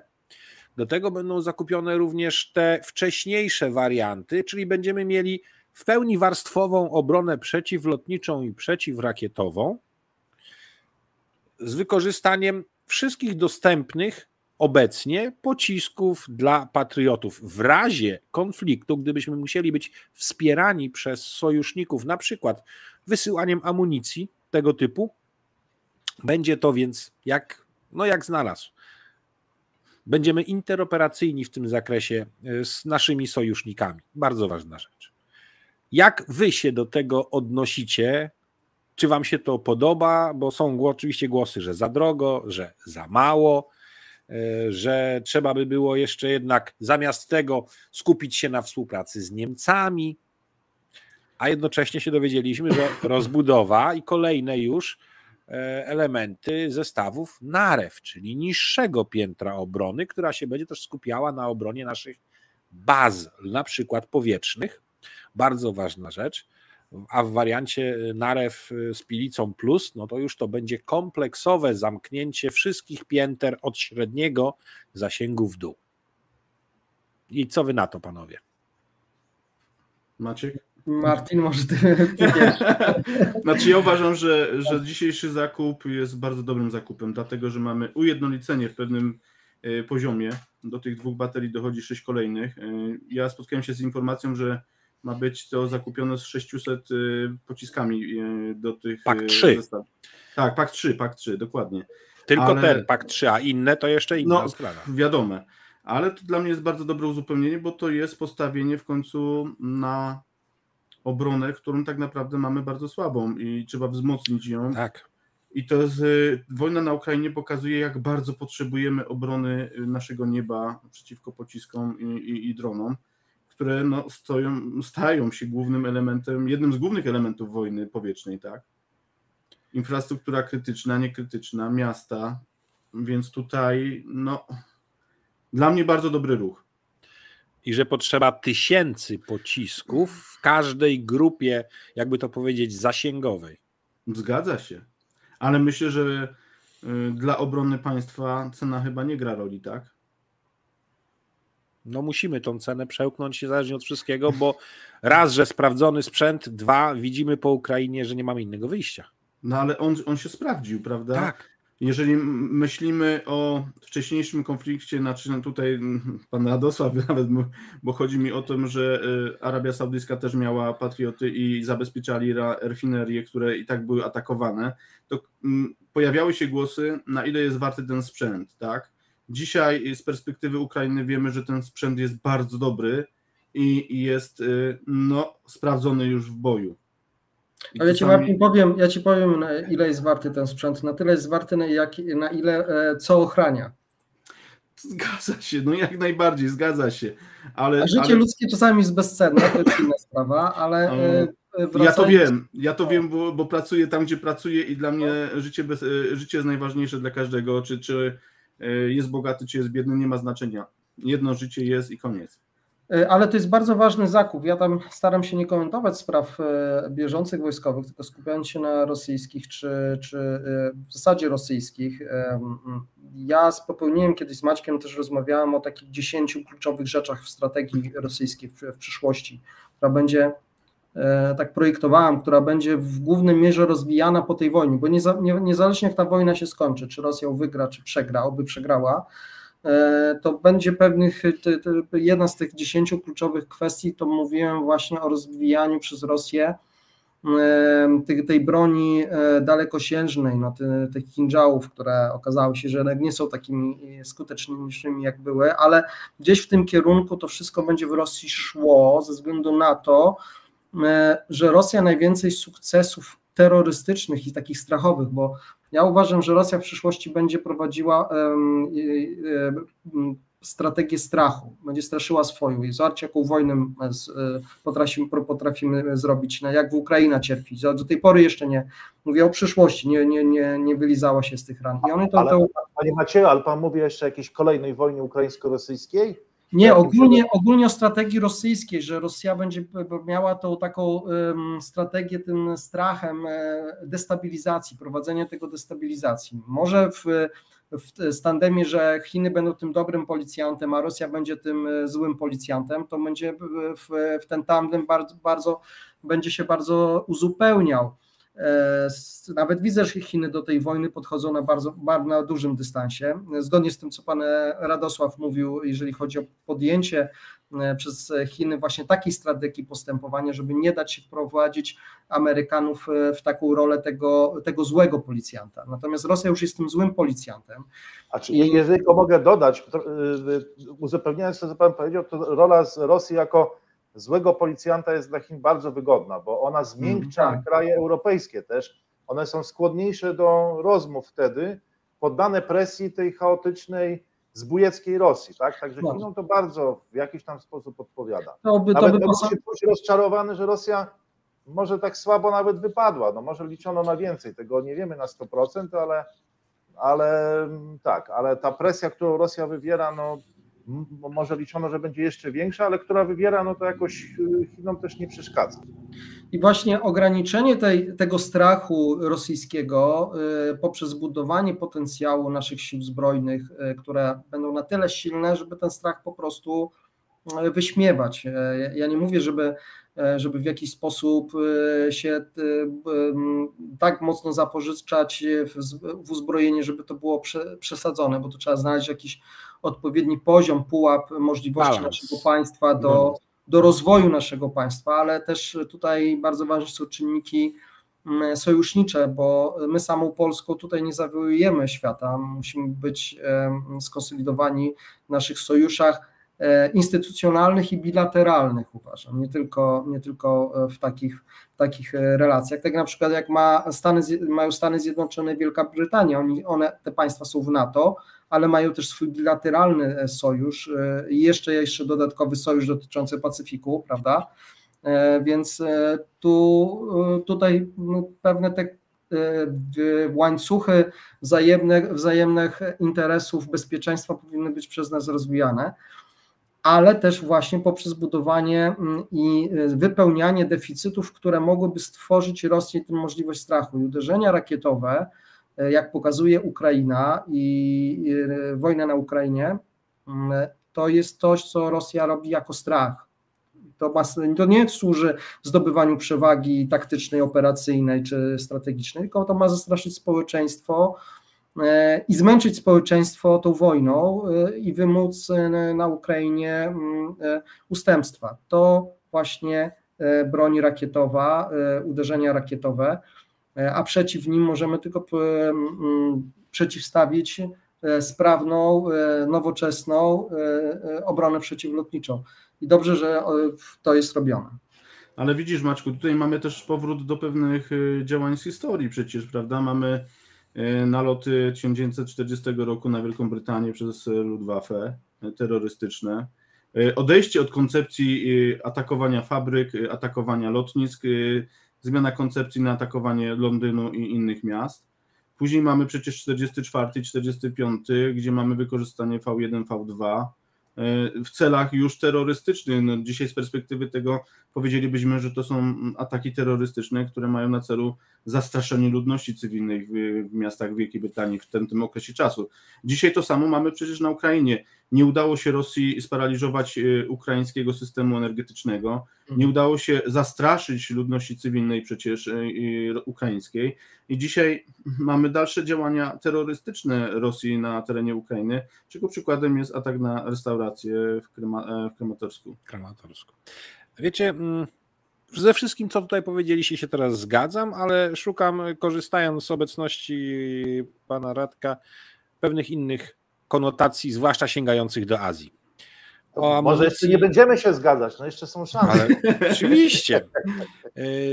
O amunicji i broni już mówiliśmy, ale teraz znowu o broni, ale trochę inaczej. Od jakiegoś czasu, patrząc na tą wojnę, wiemy na pewno jedno. Najmocniejszą obronę przeciwlotniczą w Europie miała Rosja. Drugą po niej, chociażby ze względów ilościowych, miała właśnie Ukraina. Nikt się nie spodziewał, że tak długo to będzie w stanie realizować obronę. Potem już musi być sprzętem, szukając wszędzie w całym świecie komponentów, amunicji i tak dalej. A następnie już weszła broń zachodnia, coraz nowocześniejsza. Ale jedno trzeba powiedzieć. Rosyjska broń przeciwlotnicza, rakiety, okazały się być skuteczne w rękach ukraińskich na pewno, tak? I w rosyjskich też. W związku z tym tu się kłania reakcja Chin. Ja przypomnę, jeśli ktoś nie wie, w ostatnim czasie pierwszy kraj w Europie kupił chińskie rozwiązania przeciwlotnicze, które są czym? No są modyfikacją. Serbia, tak. Są modyfikacją rozwiązań rosyjskich, ale w które Chińczycy włożyli dużo pracy i innej elektroniki, podnosząc jakość tego wszystkiego na pewno. I teraz to, że cała ta wojna jest dla Chin dużą możliwością podmiany dostawcy broni z Rosji na Chiny, dla wielu klientów na pewno, ale czy każdy się mógłby spodziewać tego, że dotyczy to aż tak zaawansowanych systemów uzbrojenia jak przeciwlotnicze i przeciwrakietowe? Panie Radku? No ale wydaje mi się, że Chiny jakoś dużo kart nie odkryły przy okazji tej wojny na Ukrainie, bo tak przysłuchuję się temu, co panowie mówicie, to wydaje mi się, że na polach bitewnych Ukrainy jednak przetestowano dużą ilość uzbrojenia i ta już jest, przetestowano tą broń w warunkach bojowych, natomiast Chiny, no jeżeli tam przekazały jakieś komponenty, czy nawet ta amunicja, która teraz trafiła, nie wiemy jak ta No sprawa mi teraz się bardziej potoczy. chodzi właśnie o tą podmiankę Rosji na przykładzie Serbii. No właśnie, ale Serbia, z tego co wiem, to chyba nie uczestniczy w tym konflikcie, chociaż wysyła tam jakieś... Zaczęła się opowiadać w końcu po stronie, jakby to powiedzieć, sprzyjającej Ukrainie. Tak, oficjalnie rząd, ale zdaje się, że chyba do Wagnerowców dołączali jacyś najemnicy serbscy, tak, to w pewnym momencie pojawił się ten problem. Natomiast chyba ten sprzęt, który tam został do Belgradu dostarczony, jak rozumiem, na tych polach bitewnych Ukrainy jakoś przetestowany nie został, więc karty znowu są zakryte, więc też nie wiemy, jak on by się zachował w tych warunkach bojowych i nie wiemy to co do pozostałych jakby chińskiej broni, której tam no przynajmniej oficjalnie nie ma, nic o tym nie wiemy, czyli karty znowu no, są zakryte, tak? No nie wiemy, nie znamy jej wartości, a znamy chyba wartość broni, no tej, którą wysłały kraje zachodnie, w tym Stany Zjednoczone na pola bitewne Ukrainy i to już widzimy jak działa, tak? I że działa skutecznie, chyba skuteczniej niż wszyscy tego oczekiwali. Jedyne co wiem na pewno, że działa skutecznie, to chińska łączność taktyczna, bo na masowo jest sprowadzana do Rosji i tam wykorzystywana przez rosyjskich żołnierzy. Nawet można zobaczyć na niektórych zdjęciach, dowódcy generałowie mają chińskie odpowiedniki Motorola i innych takich podobnych rozwiązań łączności taktycznej. I co z tego wychodzi, piszą o tym żołnierze rosyjscy, że rzeczywiście te rosyjskie rozwiązania akweduktu i innych takich wynalazków rosyjskich, jak to sami Rosjanie piszą, to były łatwo zakłuszane lub bardzo szybko im baterie padały. O dziwo, może ciekawe, Rosjanie mają problemy z bateriami do urządzeń tych łącznościowych, natomiast chińskie im się tam sprawdzają, mówią, że są bardzo dobre i w zasadzie większość operacji na poziomie taktycznych jest na chińskiej łączności, jeżeli chodzi o łączność tą radiową, bo Rosjanie preferują jednak łączność tą kablową, bo jest bezpieczniejsza, ale im jest przydatna w obronie, ale nie jest nieadekwatna. Nie w natarciu. Ale słuchajcie, żeby było zabawniej, to no przynajmniej dzisiaj Amerykanie podali informację, co tam było w tym balonie i że tam się znajdował sprzęt amerykański. Dokładnie. Sprzęt amerykański zmodyfikowany elementami chińskiej techniki, tak? Technologii, przepraszam. Tak, sprytni są. Tak samo, a jak to mówił prezydent Biden, 2 kontenery sprzętu, tak? No, mówię nawet o 2 autobusach. Nawet 2 autobusy sprzętu, tak. Ciekawe. Co ciekawe, jeszcze przekazano informację, że 8 godzin nagranego materiału, znaczy danych z 8 godzin, więc nazbierało się i nie zostało przesłane, więc można już jasno powiedzieć, że były to szpiegowskie, że tak powiem, balony. Słuchajcie, bo robienie zdjęć z orbity to nie jest takie łatwe później interpretacja. Oczywiście najlepsze są zdjęcia robione im bliżej, tym lepiej. A orbita nie zawsze ci daje odpowiednią. Rzeczywiście, jeżeli chcesz to odpowiednio zmapować i stargetować do uderzeń atomowych, bo przeleciała akurat balon przez wszystkie strefy, gdzie Amerykanie mają swoje silosy podziemne, tak, rakiet, z tego co tam kiedyś ktoś analizował.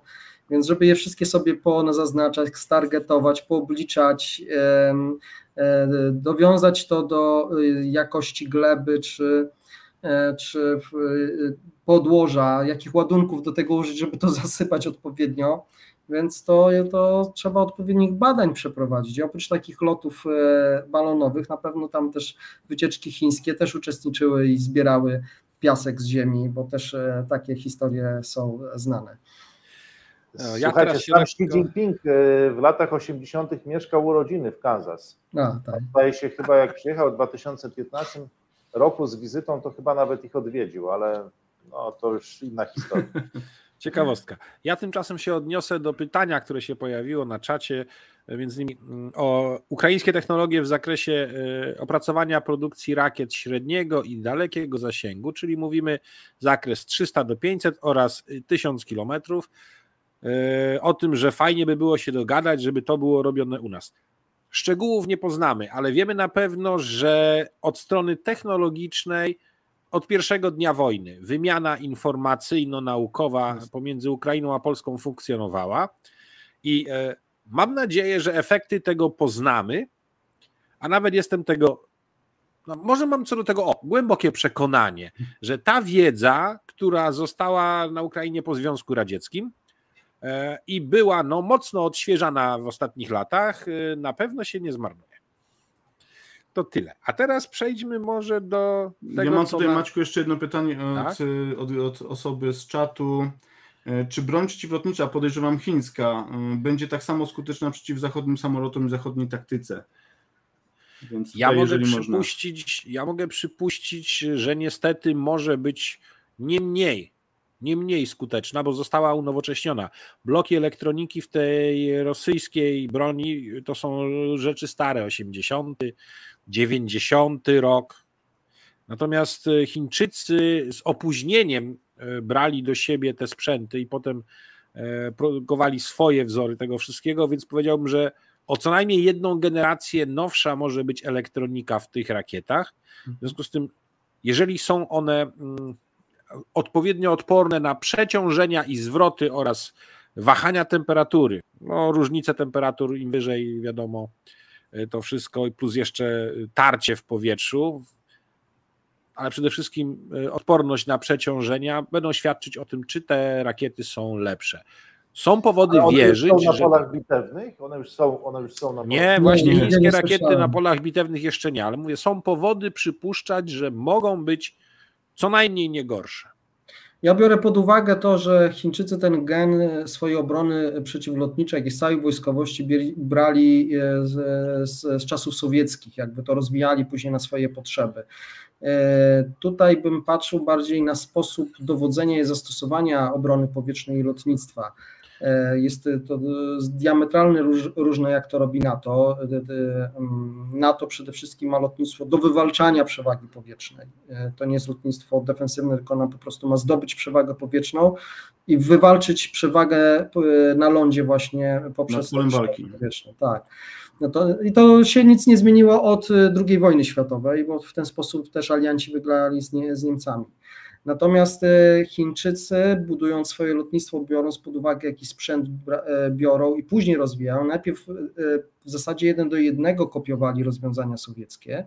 Bardzo dużo oficerów się uczyło na moskiewskich szkołach chińskich i stamtąd całe procesy zarządzania obroną i walką powietrzną wyciągano, ale później gdzieś w połowie lat 80. w zasadzie można powiedzieć, że od pustynnej burzy, jak Chińczycy też się przyglądali tej wojnie bardzo mocno, zaczęły wprowadzać już rozwiązania częściowo europejskie i te, na przykład rozwiązania w ich samolotach już takich właściwych, nie kopiach, bo nie kupywali też od Rosjan samoloty, ale już w tych rozwiązaniach własnych, te samoloty są bardziej wielozadaniowe, a nie takie specjalistyczne, jak to na przykład Rosjanie robili, bo Rosjanie się specjalizowali, że mieli myśliwiec frontowy, to myśliwiec frontowy, mieli samolot szturmowy, to samolot szturmowy, mieli samolot przewagi powietrznej, czy jakiś samolot do dalekiego uderzenia, jakieś bombowce strategiczne, to robili sobie wszystko bardzo specjalistycznie. Amerykanie poszli inną drogą, poszli w samoloty wielozadaniowe. Ostatnia ich konstrukcja, ta 5. generacji, to jest już jakby wisienka na torcie, ten samolot w zasadzie zamyka jakby ten cały cykl. To też powoduje, że szkolenie pilota na samolot specjalistycznych ogranicza się tylko do szkolenia specjalistycznego i piloci nie muszą mieć tylu nalotów, bo szkolą się do pojedynczego zadania, gdyby wykonywano, tak z grubsza mówiąc. Natomiast piloci myśliwców wielozadaniowych, oni uczą się już kilku zadań, może nie wszystkich, bo są też i specjalizacji w samych eskadrach, ale uczą się różnych i tutaj sprzęt nie gra takiej dużej roli jak pilot, który jest bardzo ważnym elementem tego całego systemu walki, jakim jest samolot, pilot i cały ten system walki o przewagę powietrzną. Nie wiem, jak Chiny do tego, to jest dla mnie cały czas zagadka. Ja patrząc tylko na technikę lotniczą, można jakoś dochodzić do wniosków, w którą oni drogę idą. Czytałem parę rosyjskich opracowań o Chińczykach, bo chińskiego nie znam, ale tam też Rosjanie piszą o bardzo dużo fajnych opracowań o chińskiej armii, właśnie po rosyjsku. I oni właśnie stwierdzili, że właśnie Chińczycy jako pierwsi odeszli od tych sowieckich metod prowadzenia operacji powietrznych już dawniej i my musimy iść ich drogą. Przynajmniej tak teraz takie są opinie, więc taka ciekawostka. Panie Macieju, zaciekawi mnie Pan tym tematem i mogę obiecać, że na pewno coś o tym poczytam. Być może znajdę też coś ciekawego po chińsku, chociaż tam akurat się dużo nie ukazuje. Sądzę, że jeżeli Chińczycy jakiś poziom osiągnęli, to się tym raczej nie chwalą, ale tak przykładam do tego taką ogólną wiedzę historyczną, do wszystkiego tego, o czym Pan mówi i być może rzeczywiście tą nowoczesną wojskowość stworzyli w Chińskiej Republice Ludowej Sowieci, tyle, że oni wszyscy wyjechali w latach 60., pod koniec lat 60. w wyniku tego konfliktu na rzece Usuri, gdzie zaatakowany traktorzysta, który tam uprawiał odpowiedział ogniem rakietowym i odleciał w kierunku Moskwy.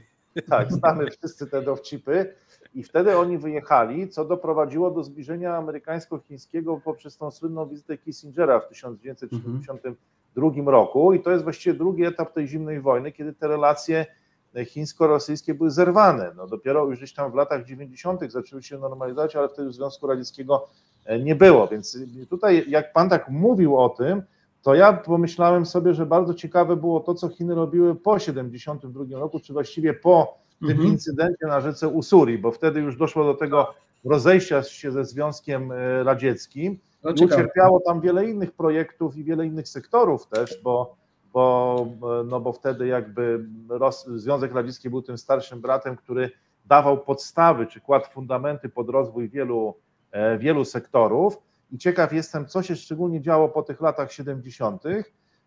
No a druga rzecz, że spodziewam się, że to pewnie jest jakaś hybryda, że początki, czy te fundamenty są sowieckie, ale potem rozwiązania mogą być jakieś zaskakujące chińskie, bo też Chińczycy mają, nie wiem jak to jest w wojskowości, ale w wielu branżach mają tendencję do synizowania, czy do robienia czegoś na swoją modłę, co wszyscy mówią, że to jest jakieś dziwne i nigdzie by nie funkcjonowało, a tam oni wymyślają coś zupełnie nowego. Ale Brytyjczycy też mają takie. Dziękuję bardzo, bo to mnie bardzo interesuje. Brytyjczycy też mają swoiste podejście do pewnych rzeczy, na przykład pocisk, który ma przeciwlotniczy, który ma 3 elementy i razi takimi, powiedzmy, harpunami, tak? Coś w tym stylu. Albo Martlet. Jest naprowadzany laserowo, także nie ma jak go zagłuszyć. Tak? Sky Sabers, Martlet, mają swoje osobne podejście do pewnych rzeczy.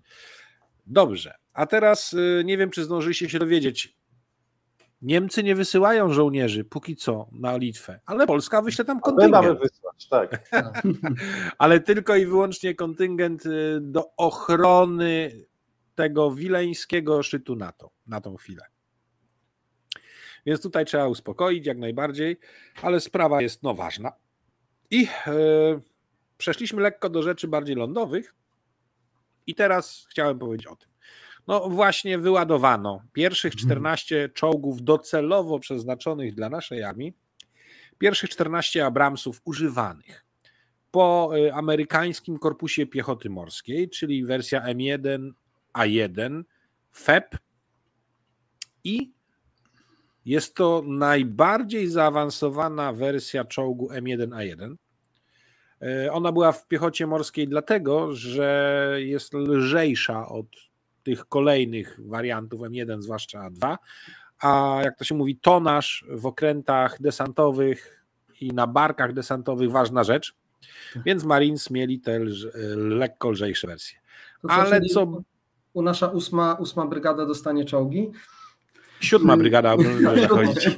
Nie, nic mi o tym nie wiadomo, żeby miała je dostać, natomiast uważam, że powinniśmy mieć samodzielną, poza strukturami 12 Dywizji, brygadę obrony wybrzeża, wyposażoną zarówno w rzut kołowy, jak i w czołgi, i to co najmniej 2 bataliony czołgów rozrzucone w różnych miejscach naszego wybrzeża, i ona powinna być większa niż wszystkie inne, powiedzmy, że 4 bataliony zmotoryzowane na kołach, żeby mogły szybko się przemieszczać i interweniować, albo i 2 brygady tego typu. Niestety to zagrożenie od tej strony jest Zdolności amfibijne floty bałtyckiej, rosyjskiej są w tym zakresie duże. Mogą mieć, jak wrócą do ładu, nawet 2 brygady piechoty morskiej w rejonie właśnie Morza Bałtyckiego do dyspozycji, a to wystarczająco dużo, żeby móc się pokusić o skuteczny desant na tak długie jak polskie, ponad 500-kilometrowe wybrzeże. Ale nie o tym chciałem mówić. Otóż podczas Defense Days rozmawialiśmy z Damianem Radką i powiedział on tam wtedy jedną informację, którą teraz zastosuje, ale jednej udzielił dzisiaj. I mi zrobił tym dzień, nie ukrywam. No bo wiadomo, że kupiliśmy też 256 zasadniczo nówek M1A2, SEP V3, czyli najnowocześniejsza obecnie wersja, jaka w armii amerykańskiej jest.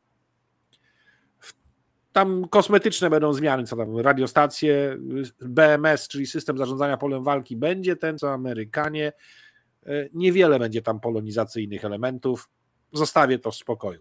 Natomiast te czołgi, Damian Radka powiedział, że to się pojawiła już ta informacja, one będą w Polsce, to jest bardzo ważne, w Polsce modernizowane do poziomu właśnie tego, co kupujemy te nowe, czyli M1A2, SEP V3. I jakoś niedawno była umowa o tym, że w Poznaniu powstaje centrum serwisowo-obsługowe dotyczące tych czołgów Abrams i jeżeli w tym momencie tego typu kompetencje technologiczne trafią do Polski, to będzie to chyba pierwsze poza USA tego typu miejsce, ośrodek, gdzie tak dużą możliwość ingerencji wręcz, no bo zajrzeć we wszystko, w te pojazdy z tą technologią będzie poza Stanami Zjednoczonymi. W Europie tak, bo jeszcze Damian mówił o tej fabryce w Egipcie, ale nie wiem, czy ona... Tam jest montownia. Tylko montownia, tak? Tak. I tam modernizacji tego typu nie robią. Ma być w Poznaniu, ma być punkt serwisowy w Poznaniu, który ma obsługiwać, no i tu jest ciekawe, pojazdy armii amerykańskiej, a dokładnie Abramsy, które stacjonują w Europie Zachodniej, w Niemczech, generalnie w Niemczech i mają mieć punkt serwisowy właśnie w Poznaniu. I co ciekawe, jeszcze w Poznaniu ma być punkt serwisowy dla czarnych Panther, czy Black Panther. Poznań tak? Urasta do naszego tankogardu, najprawdopodobniej, tak można powiedzieć. Ale to nie wszystko jeszcze. Nie. Damian powiedział podczas Defense'a jeszcze jedną rzecz, która padła gdzieś tam, no nie wiem, czy ona się przebiła potem do prasy, czy nie. Mianowicie powiedział, że nie wstrzymujemy polskich prac nad polskim czołgiem nowej generacji. Ale najprawdopodobniej, patrząc na to wszystko, zostanie on oparty i teraz taram, nie o podwozie K2, tylko będzie oparty o M1A2 SEP V3. Być może jednak, w związku z tym, że Polacy i Europa preferuje silniki diesla, to będzie tam zastosowany już gotowe rozwiązanie przez Amerykanów przygotowane, zastosowany diesel. A cała reszta może być wtedy w jakimś stopniu produkowana w Polsce co do zasady, aby był to produkt polski. I wtedy mielibyśmy, no właśnie nie wiem, czy to będzie bardziej projekt Goryl, czy projekt Wilk, jak tam były tych kryptonimy. Ja myślę, że to będzie taki Frankenstein. Wieża od K2, a podwozie od zdecydujmy się, co jest lepsze, czy podwozie amerykańskie, czy koreańskie i czy wieża amerykańska, czy koreańska. No słuchaj, Krab nieźle wyszedł. Mamy podwozie koreańskie, wieżę brytyjską, a armatę chyba francuską z tego, tak? Nie. Niemiecka? No to działa. Tak, prawda? Przy czym gdzieś tam była wypowiedź szefa Rheinmetalla, że według niego armaty w Panzerhaubice 2000 są 3 razy lepsze od tych armat w Krabie, ale jakoś tego nie widać. No wiesz, ja nie słyszałem od Ukraińców coś, może dlatego, że tych armatohaubic nie jest zbyt dużo w linii, że tak powiem, z różnych powodów. Mówisz o PZH 2000. Tak. Znaczy generalnie strzelają, ale to, co kraby tam wyczyniają na linii frontu, to jest po prostu, dużo nie chcę mówić, bo nie mówię na temat działalności Sił Zbrojnych Ukrainy, bo mam tam... Ale coś możemy powiedzieć. Ale że... to jest naprawdę... Ale był taki moment, że więcej PZH 2000 było w remoncie niż na linii, tak? No tak. Tylko oni się chwalili, że mamy ją mniej strat, a Karaby mają więcej strat. No ale potencjalnie ile było PZH na linii, a ile było Krabów na linii. Ale jest jedna po drugie rzecz, Maćku, mamy jeszcze wypowiedź przecież strony ukraińskiej, która powiedziała, że dzięki Krabom wyzwolili Chersoń, tak? Tak. No więc coś to też daje do zrozumienia. Tam, w zasadzie wszystkie Kraby wtedy brały udział, z tego, co mogę powiedzieć już. Tam jest jeszcze jedna rzecz. Okazało się, że jeszcze żaden sprzęt tak skandalicznie nie przekroczył wszelkich resursów remontowych, wyników testów zmęczeniowych, jak nasze kraby. Bo są egzemplarze krabów, które już przekroczyły 10 000 strzałów na lufę. Jakiś czas temu. Tak.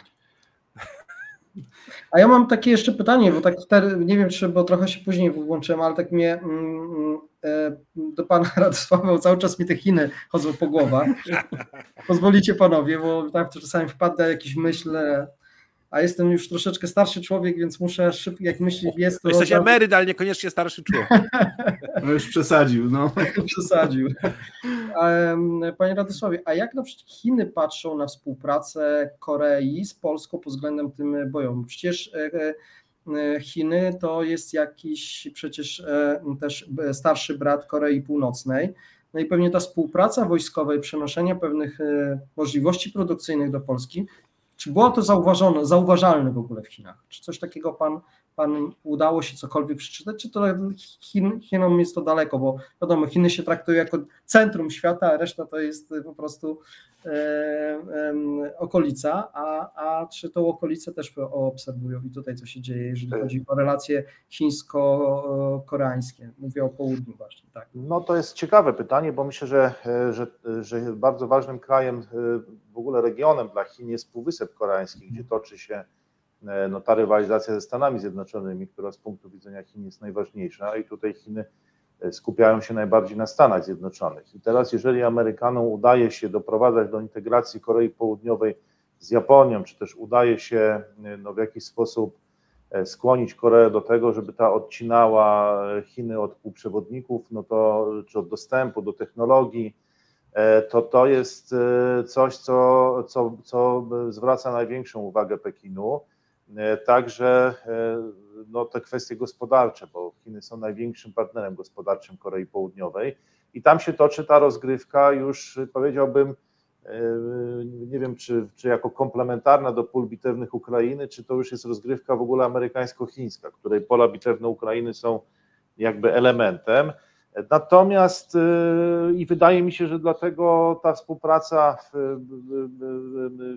w zakupie tego sprzętu z Koreą jest gdzieś tutaj takim wątkiem pobocznym, który w Pekinie to pewnie na to nie zwraca się dużej uwagi. Chociaż ja wiem, może jako jakiś element, może nawet, nie wiem, rywalizacji ze Stanami Zjednoczonymi, nie wiem, jak ta konkurencja, bo to też przecież jest konkurencja, kto sprzeda więcej tego sprzętu, czy Amerykanie, czy Koreańczycy. Wydaje mi się, że Chińczycy też postrzegają Koreę trochę jako teraz takie mocarstwo handlowe, bo Koreańczycy bardzo dużo jednak sprzedają tego sprzętu na całym świecie, nie tylko w Polsce. To jest tylko, nie wiem, ostatnio widziałem, że i w Zjednoczonych Emiratach Arabskich, więc wydaje mi się, że bardzo dużą uwagę zwracają na Koreę Południową, gdzie te relacje z Polską też się jakoś zaznaczają, więc też stają się jakimś istotnym elementem, ale nie sądzę, żeby z punktu widzenia takiej stolicy jak Pekin to była kwestia taka pierwszorzędna, ale powiedziałbym, że gdzieś tam już w drugim czy trzecim szeregu może się pojawiać w tej rywalizacji amerykańsko-chińskiej, w której to Korea jest bardzo ważnym i bardzo istotnym krajem. Jeżeli można, to ja bym się odniósł jeszcze do tego, co Maciek powiedział, bo dzisiaj pojawiła się informacja, która może bardziej zwrócić uwagę Pekinu, gdyż Indie zadeklarowały wymianę sprzętu wozów piechoty i są zainteresowane właśnie sprzętem z Korei Południowej. A czemu nie ze Stanów? Bo to by było Właśnie, nie może być konkurencja, tak? A może to jest taka zmiana polityki Stanów Zjednoczonych, że ona bardziej teraz wychodzi na to, żeby budować kooperację pomiędzy państwami, żeby być odpowiedzią na tą strategię chińską, która bardziej idzie, jak tu pan Radosław mówił, w tą miękką miękką dyplomację, w miękką perswazję i stawiać się w opozycji do Stanów Zjednoczonych jako nieagresywne mocarstwo, nawet tutaj w stosunku do tego konfliktu na Ukrainie też bardzo, bardzo właśnie ta strategia jakby chińska emanuje. I tutaj te powiązania, budowania powiązania pomiędzy swoimi sojusznikami, jak na przykład Polski z Koreą, czy tutaj Korei z Indiami, czy jeszcze jakichś innych powiązań, no może świadczyć o tym, że no to jakby to jest taka ewaluacja amerykańska. Nie jestem amerykanistą, nie zajmuję się tym, ja jestem bardziej od tych wschodnich wojskowości, natomiast jeśli bym tak odczytywał te relacje biznesowo tylko w obszarze samego uzbrojenia. Tutaj może Maciek, kapitan, coś powie na temat jakichś tych biznesowych może relacji, ale tutaj no, może to jest taka jakaś droga amerykańska na odpowiedź na tą chińską strategię, co pan Radosław przedstawił. To znaczy, jeśli chodzi o biznesową stronę, to tak, amerykańskich firm bardzo dużo, jest obecnych poprzez swoich partnerów w Korei Południowej, wiele wzorów, zwłaszcza jeśli chodzi o czołgi. Dla Japończyków i dla Amerykanów, znaczy dla Koreańczyków południowych było opracowywanych przez inżynierów amerykańskich na bazie ich doświadczeń, ale adaptowane na potrzeby tych dwóch krajów przez specyfikę pewną terenu, warunków i tak dalej. Więc to przez Koreę Południową Amerykanie zwiększyli swoją obecność technologiczną w dużej mierze pod flagą południowo-koreańską, ale jakby w tej troszeczkę na początek kiedyś tańszej wersji, ale ta tańsza wersja już się skończyła. W chwili obecnej pod wieloma względami Koreańczycy i jakością, i ceną już są zrównani z Amerykanami. Natomiast ze względu na sposób organizacji ich gospodarki mają całkowicie inne, bardziej elastyczne podejście do finansowania tego wszystkiego dla swoich partnerów i są w stanie na zasadzie decyzji politycznej zapewnić, że prywatne firmy będą finansowały tego typu rzeczy, aby zwiększać obszar dostępności biznesowej dla koreańskich firm. I te czebole ichniejsze, na podstawie których w Polsce była przez ostatnie 3 lata próba robienia takich samych czeboli u nas, aby były odpowiednio mocne kapitałowo i było je stać na rozwój technologii, to się im sprawdza. W ich specyficznych warunkach i przy ekspansji jak najbardziej. Natomiast nam za chwilę 2 godziny naszych tutaj rozmów geopolityczno-militarnych. A ja chciałem dwie rzeczy słuchamy dodać. cię, Radku. Może jeszcze zdążę przed upływem tej 2 godziny, bo to dosyć ciekawy ten wątek koreański. No, ja chciałem zwrócić uwagę, że Indie jednak cały czas lawirują, bo tutaj była bardzo udana wizyta premiera Modiego w Stanach Zjednoczonych. On poprowadził nawet sesję jogi przed Organizacją Narodów Zjednoczonych i ona rzeczywiście była takim geostrategicznym zbliżeniem, no ale Indie mają to do siebie, że robią 2 kroki do przodu, a potem jakoś odskakują i teraz ogłoszenie zakupu broni koreańskiej. No, można by kupić broń amerykańską jakąś, a nie koreańską, ale jednak jest to kosztem, jak sądzę, może panowie możecie mnie tu sprostować, broni rosyjskiej, bo jednak Indie dużo kupowało od Rosji i to jednak powiązania się rozluźniają, kupują chyba coraz mniej, więc nawet jeżeli nie będą kupować broni amerykańskiej, ale będą kupować koreańską, no to nie będą kupować rosyjskiej. To też jest już pewnego rodzaju zmiana, jesteśmy troszkę w innym układzie. A ostatnia rzecz przed tą 2 godziną, to jednak będzie 3. rzecz, to chciałbym właśnie, przypomniało mi się, jak mówiliście panowie o tej Korei, że nie wiadomo zresztą czy Amerykanie, ale tak wiele na to wskazuje, zastosowali ciekawy manewr na Wyspach Pacyfiku, bo wykorzystali fakt właśnie tej Korei jako rosnącego mocarstwa handlowego i stworzono specjalny mechanizm Korea Wyspy Pacyfiku i Korea tam jakby oferuje pomoc humanitarną, trochę oferuje takie miękkie projekty, jakaś tam wymiana międzyludzka, jakieś programy edukacyjne i jakby wchodzi w ten obszar, w którym Chiny są bardzo aktywne, czyli Amerykanie jakby skoro same tego nie balansują, czy balansują to na swój sposób, ale do tego dopraszają jeszcze Koreę, no, która już tutaj wychodzi trochę poza działania takiego państwa handlowego, no, już przedstawia inicjatywę polityczną dosyć istotną i staje się wpływowym krajem na tym obszarze Wysp Pacyfiku, gdzie ta geopolityczna rywalizacja już idzie na całego I mam wrażenie, że Korea jest tutaj wprowadzona trochę przez Stany Zjednoczone do balansowania Chin. I to jest ciekawe zjawisko, które też myślę, że warto obserwować, bo Korea to nasz ważny też partner teraz i jest może istotne to, co robi na bardzo też ważny partner chiński. Korea Południowa? Tak, również No, gospodarczy, tak. Ważny partner chiński dla przemysłu chociażby samochodowego. Tak, i oni się przez długi czas, to już nie wiem, jak to się ostatecznie skończyło, trochę wstrzymywali przed wysyłaniem tej śmiercionośnej broni na Ukrainę. Jakieś dziwne historie z pośredniczeniem Amerykanów i nie wiem, chyba też i naszym. Wysyłanie karetek pogotowia na Ukrainę i $150 milionów po wizycie Ołeny Zełenskiej. No troszkę ta Korea też jak na taki kraj handlowy czasami się tak zachowuje, ale bardzo to jest ciekawe, interesujące też. Ja się zastanawiam, czy to czasem nie jest tak, że strona amerykańska daje większą swobodę realizacji pomysłu współpracy japońsko-koreańskiej, a swój ciężar przenosi w stronę Filipin i Wietnamu, gdzie no, ta pomoc tam amerykańska jest dość potrzebna, tym bardziej, że wahania Filipin względem Chin są widoczne i są tam źle troszeczkę odbierane przez Stany Zjednoczone jako taka sytuacja niepewna dla Filipin. Natomiast zwiększa się, że tak powiem, zaangażowanie amerykańskie w Wietnamie, co wraz z budową nowej ambasady, przekazywaniem okrętów dla Wietnamu, no, zaznacza coraz większą rolę Stanów Zjednoczonych właśnie w tym obszarze. No to jest... I tu sobie pozwolę teraz na małą dygresyjkę. Jak ja to w nagraniu u pana redaktora Radka powiedziałem, ktoś powiedział, że Chiny generują kolejne Tajwany Amerykanom. Oczywiście w tym momencie fajny dowcip, bo redaktor Radek utrzymał kamienne oblicze, żeby nie dać znać, że sam jest autorem tego hasła. Bardzo nie, fajnie. Ale ja się dopytywałem, kto jest autorem. A ja wtedy miałem akurat pomroczność jasną, ale teraz się przyznaję do tego, więc zwracam absolutnie honor, bo to była pańska wypowiedź. Ważne, że potem znalazłem, ale jeszcze mi też ktoś zwrócił uwagę, więc tutaj jak najbardziej dziękuję tym, którzy zadbali o oddanie sprawiedliwości autorowi tego zdania. Więc jak najbardziej. I to jest taka troszeczkę zagrywka w tym momencie, że Amerykanie taką samą wrzutkę, jeżeli chodzi o charakter, robią poprzez wsparcie w tym momencie Wietnamu, no, który w czasie wojny wietnamskiej w wielkim stopniu korzystał z chińskiego wsparcia przecież. Tak.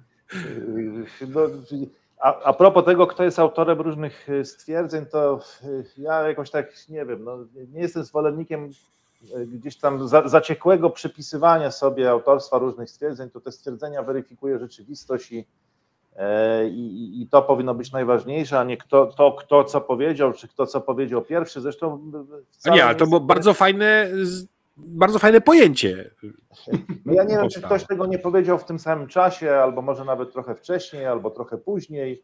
Może pan przeczytał to u kogoś innego, więc absolutnie tutaj myślę, że w Polsce to są bardzo ważne dyskusje. Czasami mam wrażenie, że nawet ważniejsze niż te hipotezy, które się stawia, czy one są prawdziwe czy fałszywe, na ile są prawdopodobne, a na ile są mało prawdopodobne. Ale powiedzmy, że mea culpa jest w tym zakresie przeze mnie uznana i wszystko w temacie. No dobrze, ale ja tylko krótko 3 rzeczy, bo to jest bardzo ciekawe z tym Wietnamem, bo pamiętajmy, że to jest kraj cały czas z nazwy komunistyczny, więc system polityczny w Wietnamie jest bardzo podobny do chińskiego i no, rządzi tam komunistyczna partia Wietnamu cały czas i to jest ciekawe. Z punktu widzenia Wietnamczyków najważniejszym wyzwaniem strategicznym zawsze były Chiny od 1000 lat, które w taki sposób często bardzo miękki starały się na przykład wyjmować wietnamskie elity i nadawać im urzędy na terenie już tych Chin i Wietnam cały czas ma takie poczucie, że się przed Chinami broni i dla nich wojna wietnamska, no, oglądaliśmy pewnie dużo filmów i panowie pewnie też i wszyscy nasi widzowie, no wojna wietnamska z ich punktu widzenia jest pewnego rodzaju tylko epizodem, można by powiedzieć, więc no, mogą całkowicie się ta perspektywa się może zmienić, a no, Pekin wrzuca Amerykanom coraz to nowsze Tajwany w różnych miejscach, Falklandy to akurat może zmartwienie Brytyjczyków, Kuba, no to co prawda tam podobno od 2019 roku montowano jakieś instalacje szpiegowskie, ale co tam jeszcze mamy? Palestyna też może być takim bólem głowy. Może była chyba taka próba uczynienia też państw bałtyckich, próba dyskusji o ich statusie, czy on jest uregulowany, ale z tego szybko się wycofano. Więc i całe szczęście, bo to bardzo bliskie nam kraje i takie zamieszanie w naszym bezpośrednim otoczeniu byłoby bardzo złą wiadomością, ale zobaczymy, może takie jeszcze Tajwany gdzieś tam powstaną, a Amerykanie będą oczywiście zacieśniać te relacje z Filipinami, Wietnamem. Pytanie jest, jak się zachowa Indonezja, Malezja, jeszcze jest tam też kilka ciekawych krajów, no ale to o tym już pewnie musielibyśmy rozmawiać 4 godziny. Przy innej okazji. Dobrze, szanowni państwo i moi drodzy, minęły nam 2 godziny w części geopolityczno-militarnej, w których gośćmi naszymi byli po kolei pułkownik Maciej Korowaj, redaktor Radosław Pyffel oraz Luksemburg, czyli Martinn. Moi drodzy, a my tymczasem przyzywamy naszych czujnych, wielkich braci i przechodzimy po tym, jak już część militarno-geopolityczna się skończyła, do części gospodarczą. Części ekonomicznej, tak.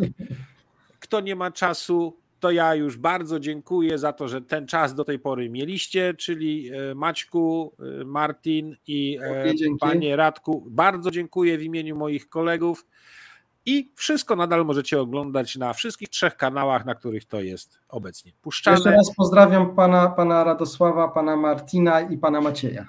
Dziękuję bardzo dziękuję. Pozdrawiamy. Dziękuję. Fajna wrzutka. A przechodzimy teraz do tej siermiężnej ekonomii Rosji. Dobranoc. Cześć.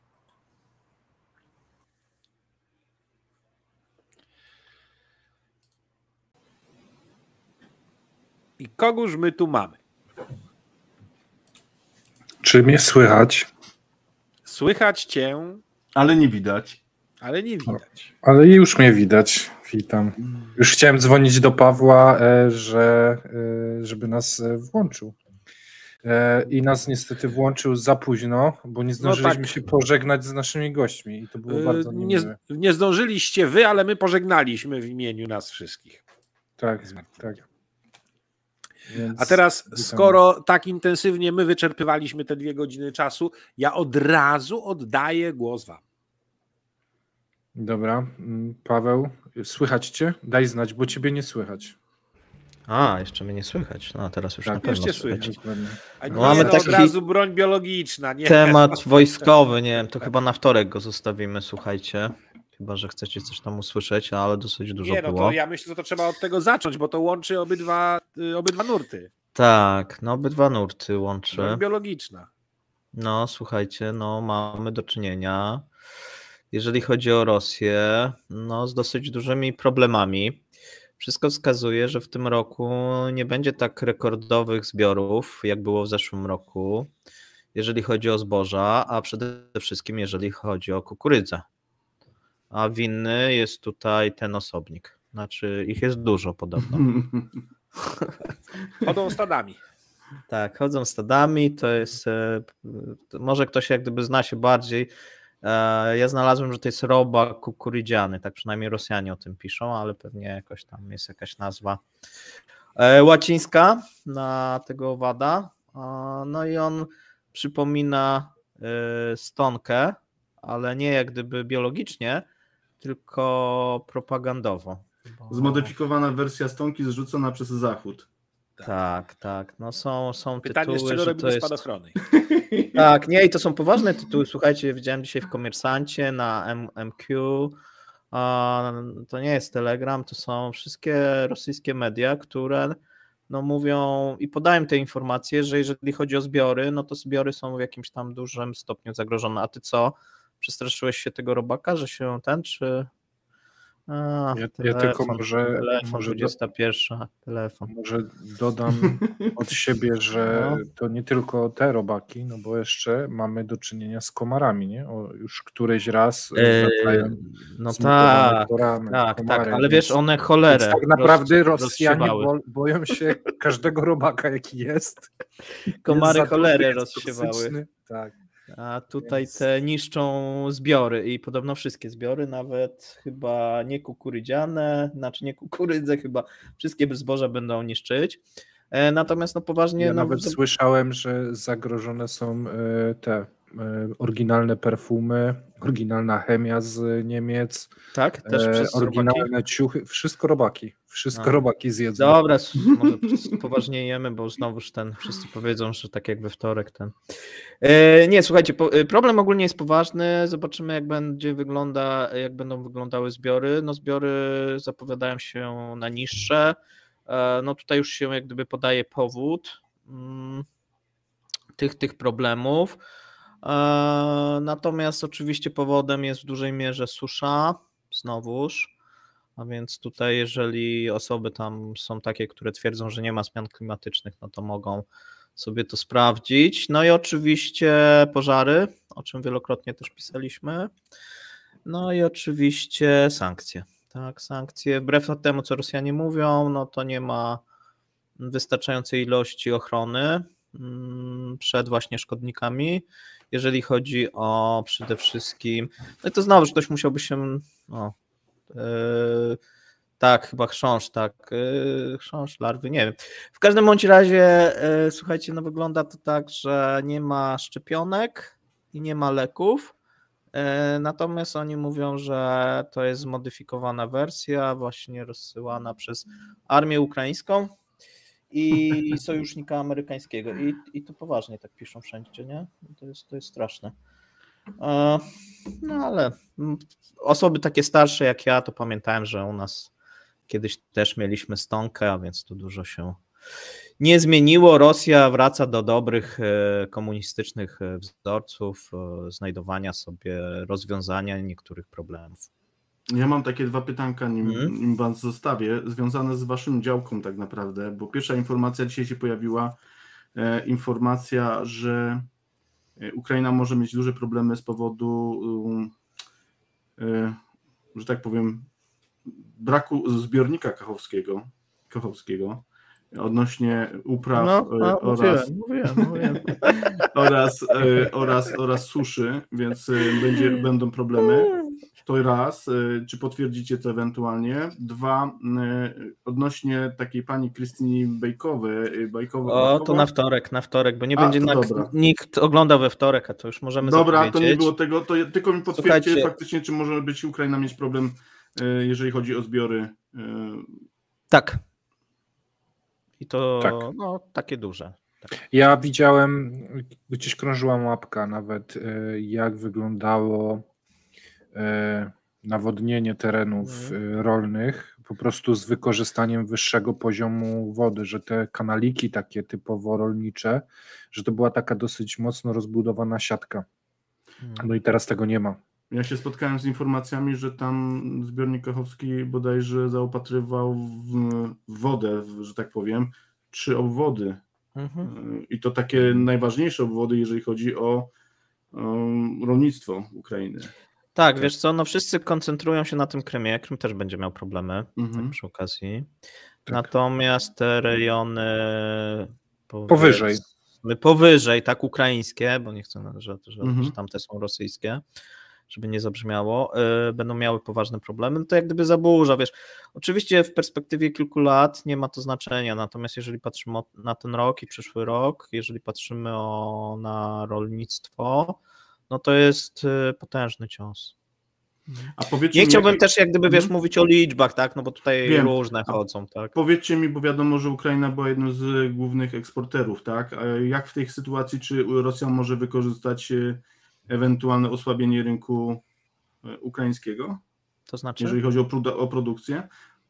Nie, no właśnie Rosja ma, tak jak ci pokazałem przed chwilą, własne problemy, jeżeli chodzi o produkcję. W zeszłym roku miała rekordowe zbiory, natomiast tam pokazały się pewne dane, które pokazywały, że bardzo im poszły w górę koszty związane z rolnictwem i te jak gdyby zbiory to jest troszeczkę takie przesunięcie, nie? Że trzeba by popatrzeć, że teraz te zbiory to będzie efekt powiedzmy trochę zeszłego roku i tego roku, jeżeli chodzi o nakłady na rolnictwo, właśnie na ochronę, na jakieś różne rzeczy. Natomiast chyba największy problem będzie za rok dopiero. Okay. Jeżeli chodzi o rosyjskie rolnictwo i jak gdyby ukraińskie też. No dobrze, no ale nie mówmy, no bo jak zaczniemy, będziemy mieszać, tak, to za chwilę powiemy, będziemy mówić też o polskim rolnictwie. Tak, ja jak gdyby wielokrotnie mówiłem, że no nie porównujmy jak gdyby obszaru, gdzie no jest jak gdyby po pierwsze wojna się toczy, jest klęska z krajem, który teoretycznie no nie ma tego typu problemów, tak, no to wiesz, no jeżeli masz trzęsienie ziemi, powódź, pożar i porównujesz z krajem, gdzie tego nie ma, no tu mamy nie dość, że wojnę, no to jeszcze powódź, plus to nawet nie sama powódź, no bo tam też mamy zatrucie gleby, no wiele różnego rodzaju problemów, no i to się musi oczywiście odbić. Okej. Podglądacze. Podglądacze. No tak, podglądacze. Kto dzwonił? Kochanka. Słyszysz? Żona. To w miejscu publicznym. Nagrało Ale ja nie się. powiedziałem. Czyja. No, w każdym porcie musi być. A czy ja marynarz? No, blisko. No kapitan to kapitan, no. Rozumiem, że już omówiliście temat chrząszcza. Tak. To chyba Broni biologicznej, to jest chrząszcz. Ja nie wiem, tak? No. To ja mam dla was propozycję, militaryści, zostańcie chwilkę, bo chciałem wyrzucić informacje finansowe, ale odnośnie armii. Żebyście mieli świadomość tego, jak to wygląda, bo pojawiły się takie dane, że w tym roku do połowy roku Rosja wydała z budżetu takiego wojskowego 3 biliony rubli, to jest jakieś 34,2 Chyba miliarda 3 dolarów. tryliony ci chodzi. Nie, no dobrze co mówię. ty, Maciek, dobrze mówi. Tak. A, w krótkich tych to tak, okej. W tym roku 3 biliony rubli. Tak. W zeszłym roku wydano łącznie Z budżetu. Tylko z budżetu. Łącznie wydano 4 biliony rubli, to jest 45 miliardów, 45,5 miliarda dolarów. Daje nam to sumę niemalże 80 miliardów dolarów, natomiast to jest tylko wojsko, armia. Dodatkowo na Kadyrowa, na Wagnera wydano 200 miliardów rubli, czyli to jest 2,3 miliarda dolarów, czyli mamy 82 miliardy. Natomiast Putin w trakcie swojego wystąpienia powiedział, że połowa to było wydane na żołnierzy i uzbrojenie, natomiast druga połowa to były rekompensaty za gruz 200 i 300. I teraz jest ciekawa rzecz, bo te 80 miliardów, które poszły na armię, to poszły tylko z tego budżetu armijnego i one najprawdopodobniej nie wchodzi tam gruz 200 i gruz 300. Czyli jeżeli u kadyrowców było 50/50, to jeszcze trzeba by było najprawdopodobniej doliczyć być może nawet drugie tyle. Co, Paweł, o tym myślisz? Myślę, że zapominasz jeszcze jednej rzeczy, bo mówimy bo oni jak gdyby te kieszonki na armię mają w kilku miejscach, tak? Mówimy o tej kieszonce, która jest najbardziej taka oficjalna, tak, ale jeszcze jest tajny budżet, jeszcze jest rzeczy związane z bezpieczeństwem i jeszcze są przeksięgowania międzyresortowe, z których też jest teraz to ciągnięte, tak? Jeżeli byś sobie tak chciał powiedzieć, ile wydaliśmy, to nawet w samym rosyjskim budżecie, no to na armię, i jeszcze jest ta obrona, nie obrona narodowa, tylko gospodarka narodowa to się nazywa i tam jest jak gdyby na zbrojenia i na przemysł zbrojeniowy i wiesz, i to jest jak gdyby trudno czasami to rozciąć, nie? No bo jak masz dostarczanie czołgów, to oni czasami ciągną na przykład z tej sprzętu, nie? No to oni produkcję tego plus jakieś dotacje. Tak.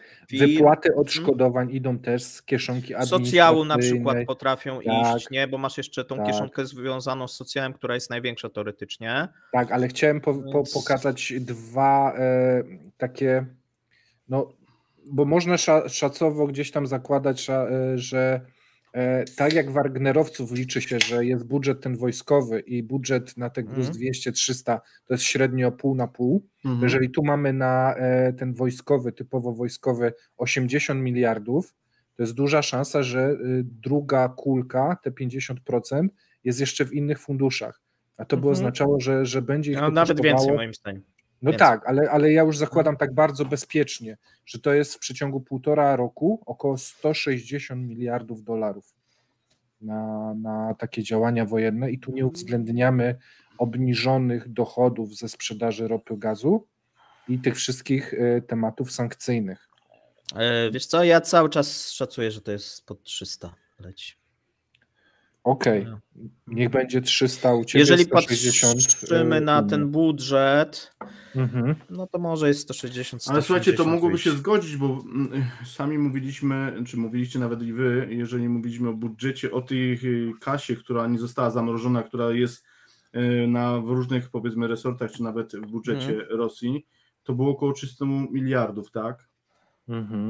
Ale jaki to ma związek? No. Chodzi mi o to, że skoro Paweł mówi, że może 300 miliardów poszło na zbrojenia i na armię i dzisiaj Rosja boryka się z brakami i finansowania i tym wszystkim, to może jednak faktycznie gdzieś tam zbliżamy się do tej cyfry 300 miliardów. Ale poczekaj, to jest... Ale to są dwie różne rzeczy. Ale też nie czas. Rozumiem, ale okej.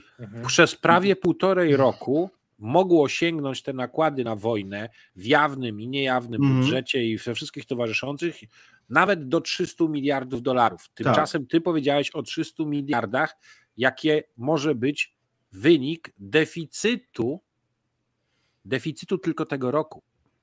A nie, no to dobrze. Ta kwota. Znaczy chodziło mi o to, że Paweł, mówiliśmy, że budżet Rosji mógł mieć około 300 miliardów, tak? Znaczy mogli mieć tyle kasy. Dzisiaj mówi Paweł, że on by się bardziej skłaniał do tego, że wydali na wojsko w ciągu tych 1,5 roku około 300 miliardów, więc może dlatego to, co mówiliście już od wielu tygodni, że borykają się z problemami finansowymi, że brakuje im kasy, sugerowałoby, że faktycznie oni się zbliżyli do tej kwoty 300 miliardów, które wydali na armię. Ale to ja bym aż tak optymistycznie nie szedł. Ja bym stawiał, że bliżej właśnie te 160, no bo jednak państwo funkcjonuje. Wypłaty idą i tak dalej. Gdyby to było 300, to by byli całkowicie, wiecie, no ale wiesz, to trochę uzupełnili ten niedobór z funduszu tego dobrobytu, tak? Przyglądałem się dzisiaj, jakieś dane Banku Światowego wskazują, że tam jest 584, licząc z tymi zamrożonymi, więc tam wyparowało, zużyło się, nie wiem, około 60, bo było 640 w szczycie w zeszłym roku. Tak, ale to znowuż musisz na jeszcze jedną spojrzeć tą rzecz. Zawsze jak oglądamy te dane na tą część trwałą i część płynną, i tam oni robią, to wielokrotnie pisałem, mówiłem, takie przeksięgowania, czyli oni sobie zwiększają na przykład liczbę akcji Aeroflotu i wartość tych liczb, tak, czyli przyjmują, a zmniejszają cały czas te wolne dewizy, bo jak tam spojrzysz, to tam po pierwsze wyparowały te wszystkie dolary, wiadomo, tam już jakiś czas temu euro jeszcze było, ale ostatnio też wyparowało i tak naprawdę z tych wolnych funduszy, które są do dyspozycji, mówimy na przykład o tym funduszu dobrobytu, no to są tylko juany i ostatnio się mówiło, że tam się bardzo mocno skurczyło, jeżeli chodzi o tą kwotę juanową i był taki moment, że obecnie jest tak, że bank ten centralny, bo to głównie bank centralny publikuje te dane, no i tam ten bank światowy to oni sobie stamtąd biorą, to wyglądało to w ten sposób, że oni znowuż publikowali na przykład nie za ostatni miesiąc, nie, jeżeli chodzi o te dane, tylko na przykład za tam jakiś tam okres i nie jak gdyby przepływy, a na przykład nie dawali bilansu, a więc moim zdaniem tam prawdopodobnie, jeżeli chodzi o te juany, to za moment będziemy widzieć dno i zostaje to złoto, które cały czas jest upłynniane i tu trudno jest jak gdyby stwierdzić, ile tak naprawdę złota zostało upłynnione, a ile nie, bo ja bym nie do końca też wierzył w te dane, które Rosjanie publikują, bo pamiętaj, że zdjęto z nich odpowiedzialność prawną, bo jeszcze jakiś czas temu bank jak gdyby odpowiadał karnie, karnie za publikację. Teraz jeżeli oni by opublikowali fałszywe dane, na przykład w zeszłym roku, no to poszliby do więzienia, teoretycznie oczywiście, nie? Natomiast w tym roku nie, bo jeżeli by się okazało, że to jest jak gdyby skłamali, no to nikt ich nie pociągnie do odpowiedzialności, bo nie ma z jakiego paragrafu, wiesz? a wcześniej były tak, wiesz, dotyczące właśnie tych sprawozdań i tak dalej, i po prostu to mogły się skończyć jakimiś sprawami karnymi. W tym momencie nie ma czegoś takiego. A więc ja bym tutaj też uważał, bardziej bym się przyglądał, wiesz co? Dlatego ja zakładam z tych wszystkich scenariuszy, że to takie okolice 160 bezpiecznie jest, co najmniej, że ich to kosztowało, co jest i tak połową ich rocznego budżetu. Wiesz co, ja bym trochę patrzył, wiesz, inaczej. Patrzył jaki jest deficyt i to ten bardziej cashflowowy, to jest raz. I patrzyłbym też obecnie najbardziej chyba, co się dzieje z dolarem i z juanem. Dlatego, że w tym momencie, pamiętasz, rozmawialiśmy bodajże we wtorek na ten temat, mówiłem, że mamy teraz taki okres, że skończyły się te już dywidendy, tak? Tam ostatnio było chyba kilka dni temu, gdzie mieliśmy takie, już pisałem, dlaczego jest tam wybicie na tym, takie godzinne czy dwugodzinne były na tym rublu. No to wynikało z tego, że ktoś sprzedawał euro wtedy, dokładnie, czyli miał jakieś tam euro i puszczał na ten rynek. Po co? No, żeby wypłacić rządowi głównie i akcjonariuszom, no ale to głównie chodzi o rząd, dywidendę. I teraz tak, te dywidendy się skończyły i dolar i euro, no dzisiaj pobiły następny rekord, tak? To mamy już, dolar jest, rozmawialiśmy 50 parę było jeszcze, teraz mamy 62%, tak, rok do roku, no bo to... Tak, bo 87 dzisiaj kurs. Tak, jest 87, mamy 95 na euro, czyli 87 rubli i pół, tutaj widzę, że ktoś nawet podaje, 87,43 na ten moment, a euro 95 rubli. No i pamiętajcie, pod koniec kwietnia czy na początku maja robiliśmy sobie zakłady i stawiałem, że setki będą do końca roku. Więc idziemy cały czas w tą stronę. Tak, jest szansa. Natomiast, właśnie mam pytanie do was. Setka już była nawet. Tak, setka była w weekend. Ale to było chwilowe taka panika. Tak, chwilowa panika była, jakby się to oczywiście utrzymało i byłaby zmiana jakaś tam na Kremlu, no to pewnie w poniedziałek, we wtorek już byśmy to widzieli. Niemniej mam pytanie, bo to jest ciekawe, co według was obecnie, i o tym sobie nie mówiliśmy, bo jest taki nieoczywisty czynnik, a może ktoś z was będzie wiedział, jaki powoduje, to jest trudne pytanie, albo może ktoś z widzów, może być nagroda, jak trafi ktoś. Jaki czynnik powoduje, że ten dolar i euro najbardziej się umacniają? Oczekiwanie na wieści z Ameryki? Nie. Nie trafiłem, proszę bardzo. Trudne może pytanie zadałem w sumie. To są wypowiedzi, słuchajcie, ministrów rządu. Ale daj mi chwilkę. A teraz już Dobra, magiczny cen. Dobra, mów. Dobra, no. Nie, słuchajcie, tak, chciałem pogwiazdorzyć trochę. Czynnik X, tak, tu ktoś jest blisko, czynnik X, wypowiedzi ministrów obecnego rządu, bo oni wpadli na fantastyczny pomysł, czyli czego politycy nie powinni robić. Nie powinni się wypowiadać na temat kursu walut. A oni powiedzieli, że i to jeden wiceminister finansów i drugi wicepremier, tak, pozdrawiamy, powiedzieli, że kurs do 90, jedna była wypowiedź, że od 80 do 90 to jest bardzo dobry i bezpieczny kurs, a druga była wypowiedź, że 90, czyli za tego dolara 90 rubli to nie przebije i do takiej wartości ten dolar może spokojnie się osłabiać. No i teraz co zrobili? No rzucili na rynek, nawet na ten rynek taki płytki, rosyjski, gdzie no tam tej spekulacji nie ma za dużo, no niemniej rzucili, wiesz, taki target, tak? No powiedzieli ludziom, do jakiej wartości z grubsza, a czego się rynek najbardziej boi? Reakcji banku centralnego. Tak, w Rosji, no bo oni się boją, że dobra, no ja teraz będę tam próbował na tym, powiedzmy, spekulować, a za moment przyjdzie Elwira i mi to zbije w dół, A jak tu dwóch dwóch członków rządu wypowiada się, że do 90 to jest okej, tak, to jest dobre dla gospodarki, dobre jest dla rządu, no to wszyscy mówią okej, do takiej wartości możemy sobie spokojnie spekulować bezkarnie i tak jest faktycznie, bo nie ma, na ten moment nie było, co było wcześniej. I teraz możemy znowuż spekulować. Dlaczego nie ma? Czy to są wypowiedzi interwencji, tak.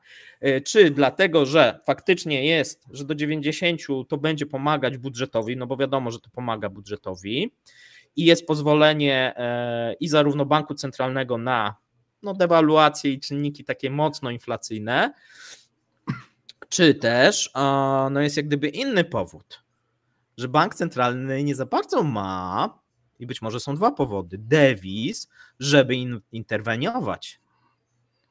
Nie? Jeżeli to się, wiesz, tak, no to byliby mocno bez majtek w tym momencie. Ale wiesz, oni może trochę mają te majtki, takie jakieś stringi, na czarną godzinę na przykład na jesień, natomiast wiesz, teraz mają taką sytuację, że tak, wiesz, teraz interweniować, jeżeli nie masz jeszcze takich skoków, wiesz, o 5-10%, co tam, tylko to się stopniowo obsuwa, ludzie wyjeżdżają na wakacje, więc będą potrzebowali te euro, dolary, jakieś inne dewizy, więc cały czas będzie zapotrzebowanie. Nie będzie firm, które będą puszczały to w ruch, no bo tak jak powiedziałem, te dywidendowe na wakacje lipiec, sierpień się, że tak powiem, skeszowały.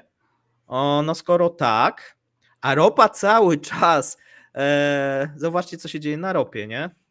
Czy mamy nie mówić dzisiaj o ropie? Nie, jak najbardziej poruszmy ją. No dobrze. Słuchajcie, no pamiętasz, rozmawialiśmy na ropie, że tam ta sinusoida będzie zamierać?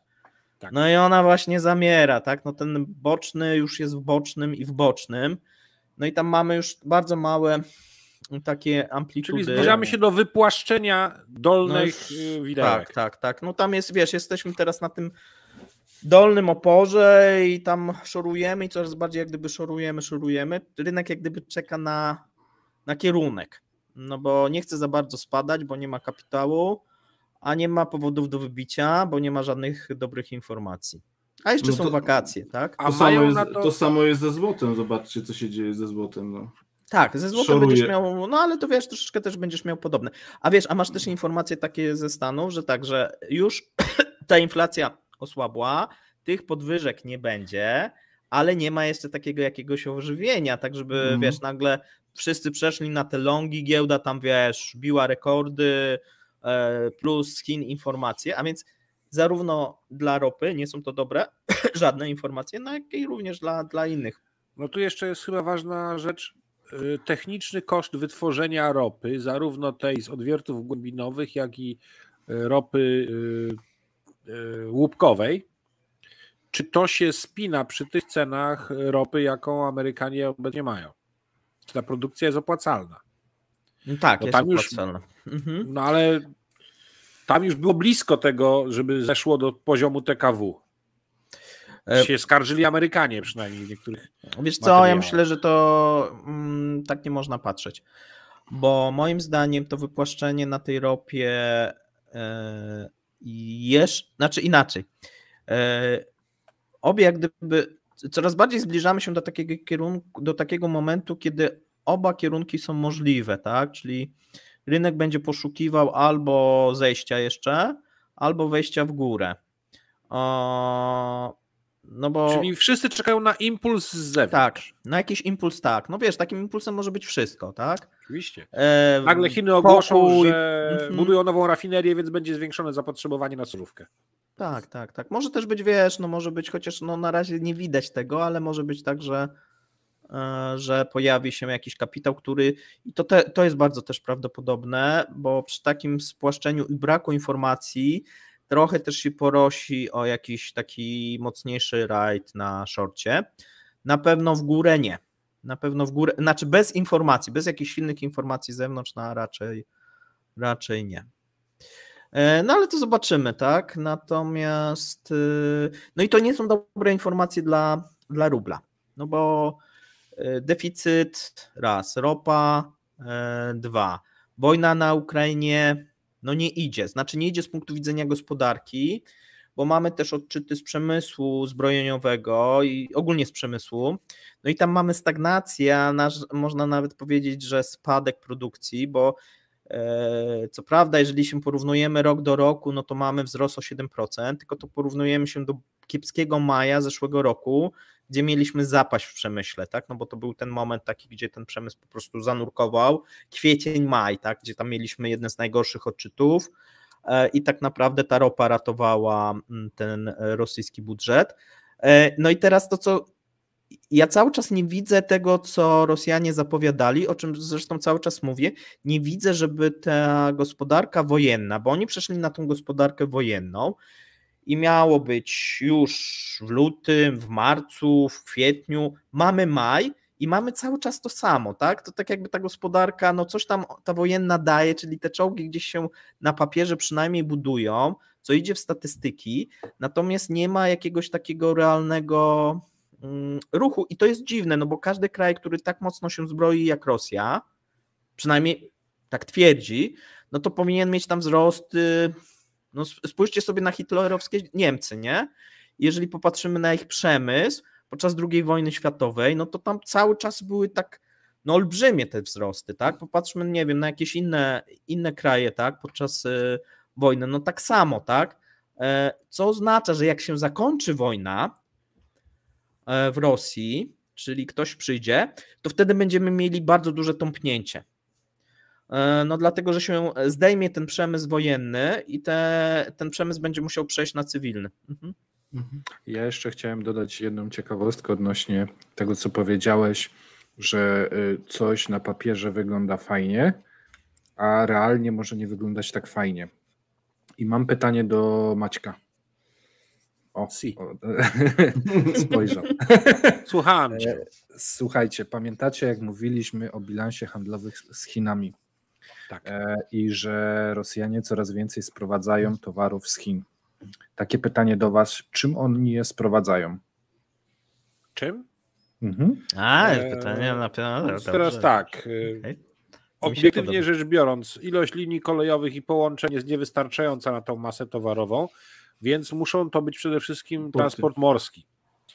Statki, ale tu mają więcej niż tylko i wyłącznie akweny zewnętrzne, bo również Morzem Kaspijskim przez Iran i Kazachstan też można dostarczać. Więc tu, jeżeli transport morski im siądzie, to wtedy będą mieć problem z zaspokojeniem. Ja mam inne pytanie. Ten transport morski wymaga przewozu w czym? W kontenerach?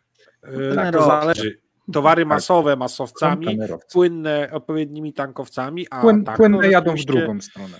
Tak, a tutaj to tak, żeby przyspieszyć to z Rosji do Chin płyną na przykład kontenerowce jakieś czy pociągi, wagony, czy przewożą ropę w tankowcach, ale z Chin zazwyczaj towar jedzie w kontenerach. I on jedzie sobie w jedną stronę w tych kontenerach. A co się dzieje z tymi kontenerami? Więc tak, ja powiem jedną rzecz. Od jakiegoś czasu w Europie koledzy robiący w branży Europalet mówią, coś jest nie tak. Nikt nie chce dużej ilości Europalet. Pytam kolegi, który robi w przeładunkach morskich, mówi, zaczyna im brakować kontenerów. No to ja ci powiem, gdzie one są. Leżą na składach puste, niewykorzystane całe pola usłane w Rosji, bo nie ma kto zasponsorować ich powrotu. Tak, pojawił się artykuł i mamy do czynienia właśnie z dokładnie taką sytuacją. Stacje kolejowe w obwodzie moskiewskim i w całej Rosji centralnej są zapchane dosłownie pustymi kontenerami. Gdyż towar wywożą w cysternach, wagonach i tak dalej, ale jednak transport do Rosji z Chin leci w kontenerach.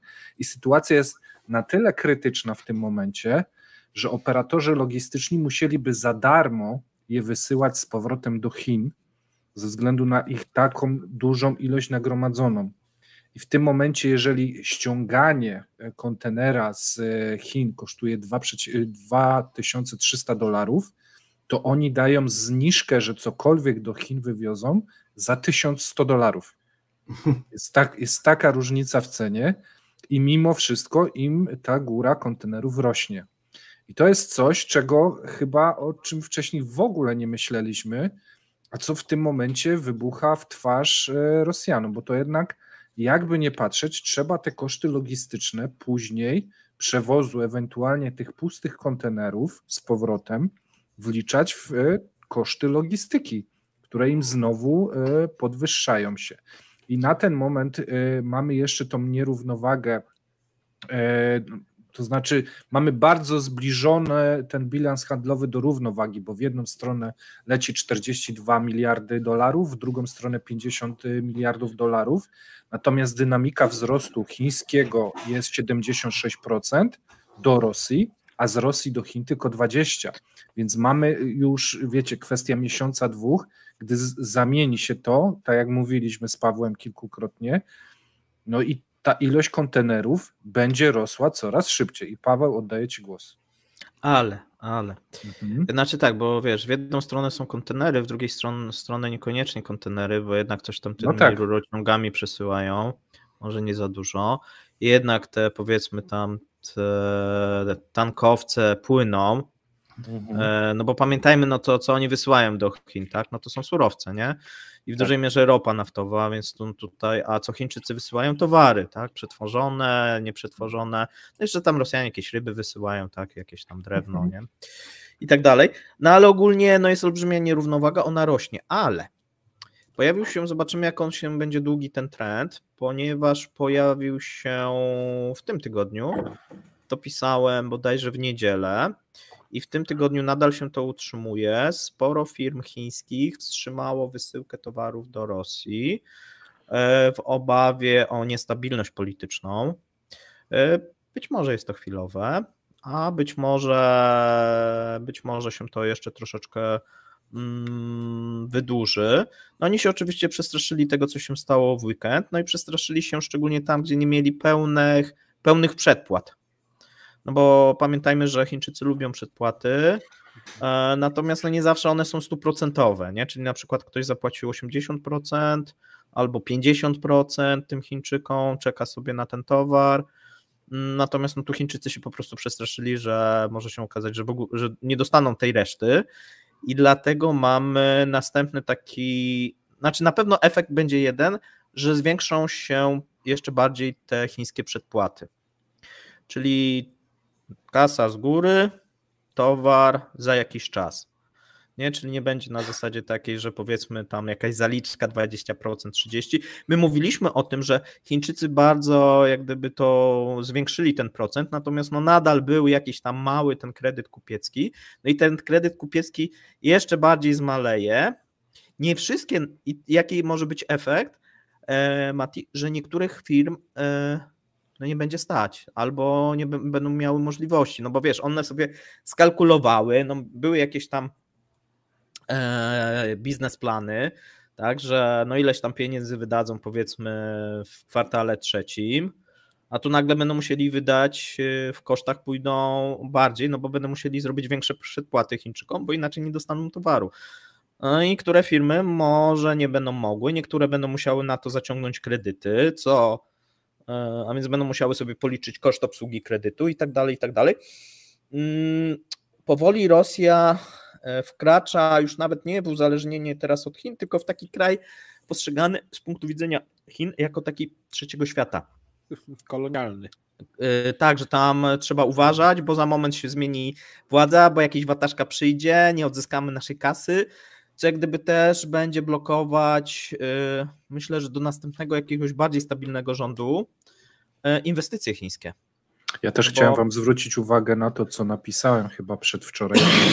Zebrałem wypowiedzi takich najważniejszych polityków z Europy odnośnie podejścia do tego puczu i gdzie te poważniejsze kraje zaczynają wypowiadać się, że Putin bardzo na tym stracił, że trzeba przygotować sobie plan jakiś po odejściu Putina i tu patrzymy na Europę i Stany, ale podejrzewam, że na wschód kraje dochodzą do takiego samego wniosku, a więc wszystkie biznesy, wszystkie inwestycje, wszystkie gdzieś tam jakieś duże przepływy w tym momencie są obarczone czerwoną lampką wysokiego ryzyka.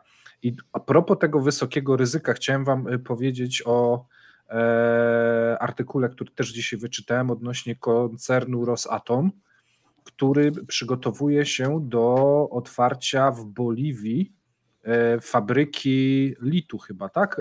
Produkcji litu za $600 miliardów.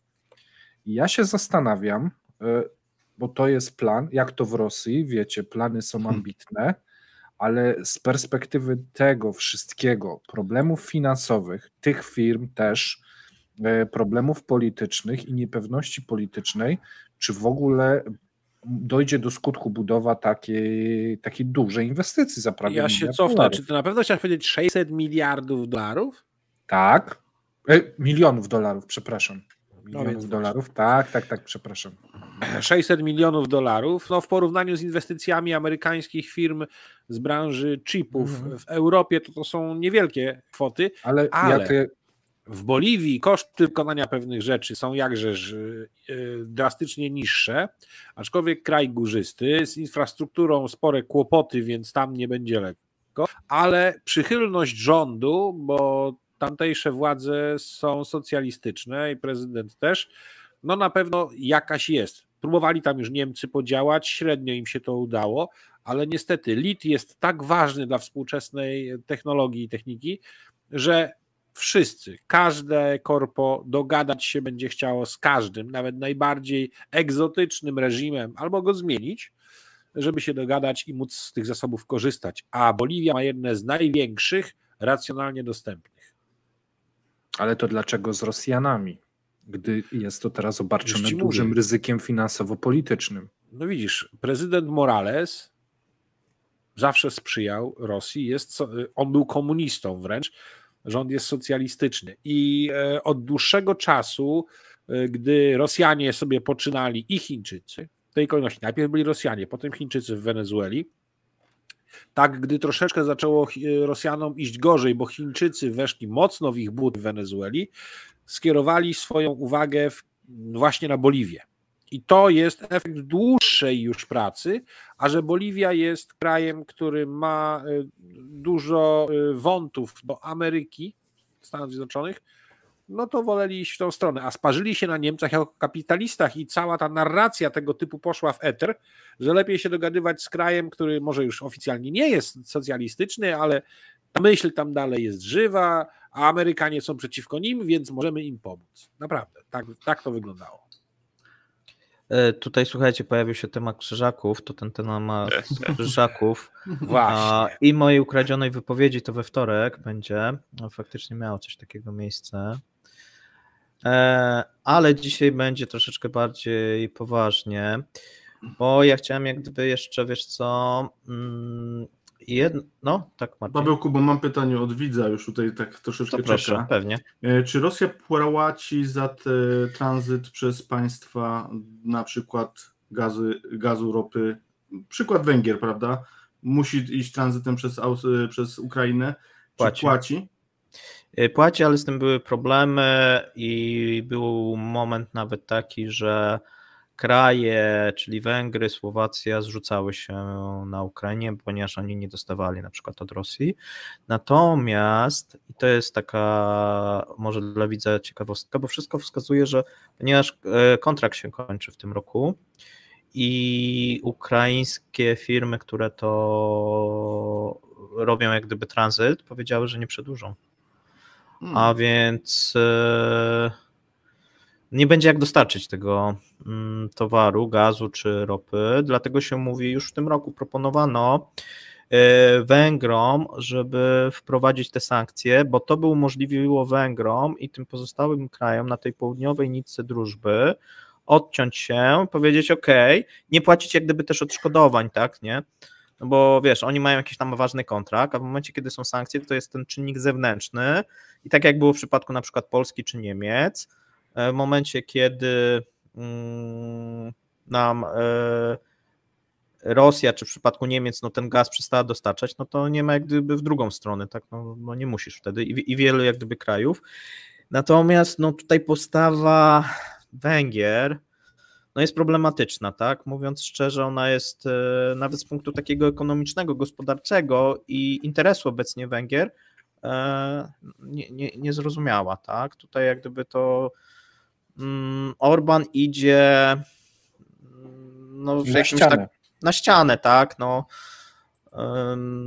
wiesz, za moment będzie miał taką sytuację, że mogą nastąpić różnego rodzaju problemy z tranzytem. No i co on wtedy zrobi, tak? Ten tranzyt będzie miał do końca roku. Jeżeli on się nie dogada z Unią Europejską, to może się okazać, że a wojna się na przykład będzie przedłuży, nie będzie żadnego pokoju, no to on zostanie trochę tak z ręką w nocniku, bo mu nikt nie pomoże w przyszłym roku. Ciekawe pytanie. Pytanie brzmi może tak, czy kierunek Orbana się zmieni z biegiem czasu? Może się zmienić, wiesz, no to jest... Znaczy chodzi mi o kierunek prozachodni, tak? Bo będzie skazany na to. On jest w tym, wiesz, Węgry są jak gdyby skazane na Zachód. Ja nie widzę sobie takiej możliwości, dlatego ta polityka jest coraz bardziej niezrozumiała, no bo oczywiście można było do któregoś momentu mówić, że próbował walczyć o interesy węgierskie, natomiast no, upieranie się przy tym sojuszu no, z upadającą i mającą problemy Rosją, no wydaje się po prostu, delikatnie mówiąc, nierozsądne i sprzeczne z interesami już w tym momencie węgierskimi, już nawet nie mówimy o jakimś tam szerszych. Mhm.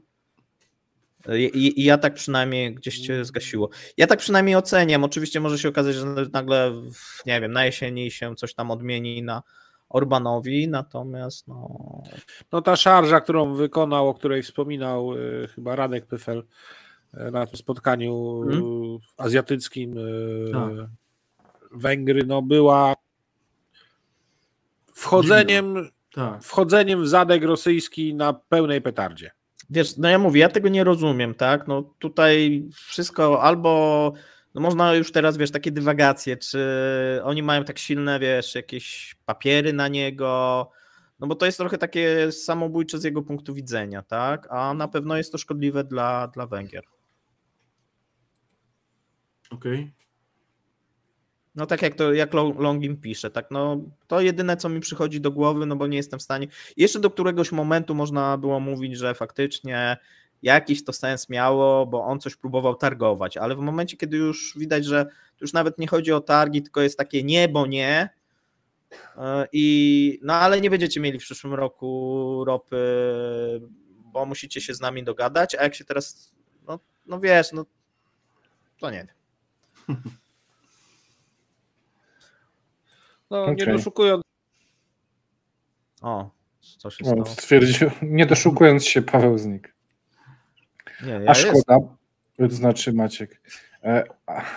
Ja mam jeszcze jeden temat odnośnie żołnierzy. Nie wiem, czy Marcin słyszałeś. Znaczy zaczęliście mówić, jak żeśmy zaczynali. Tak, że władze obwodu rostowskiego obniżyły żołd żołnierzom chcącym pojechać na wojnę ze 150 000 rubli, mają teraz otrzymywać 100 000 rubli. Czyli z 7 000 złotych obniżyli im na 4600. I taka dla was informacja, że po prostu zaczyna ta kołderka być za krótka już nawet w najważniejszych elementach, czyli wypłatach dla żołnierzy. Bo jednak to jest obniżka o 30%, nie? Jest to dużo.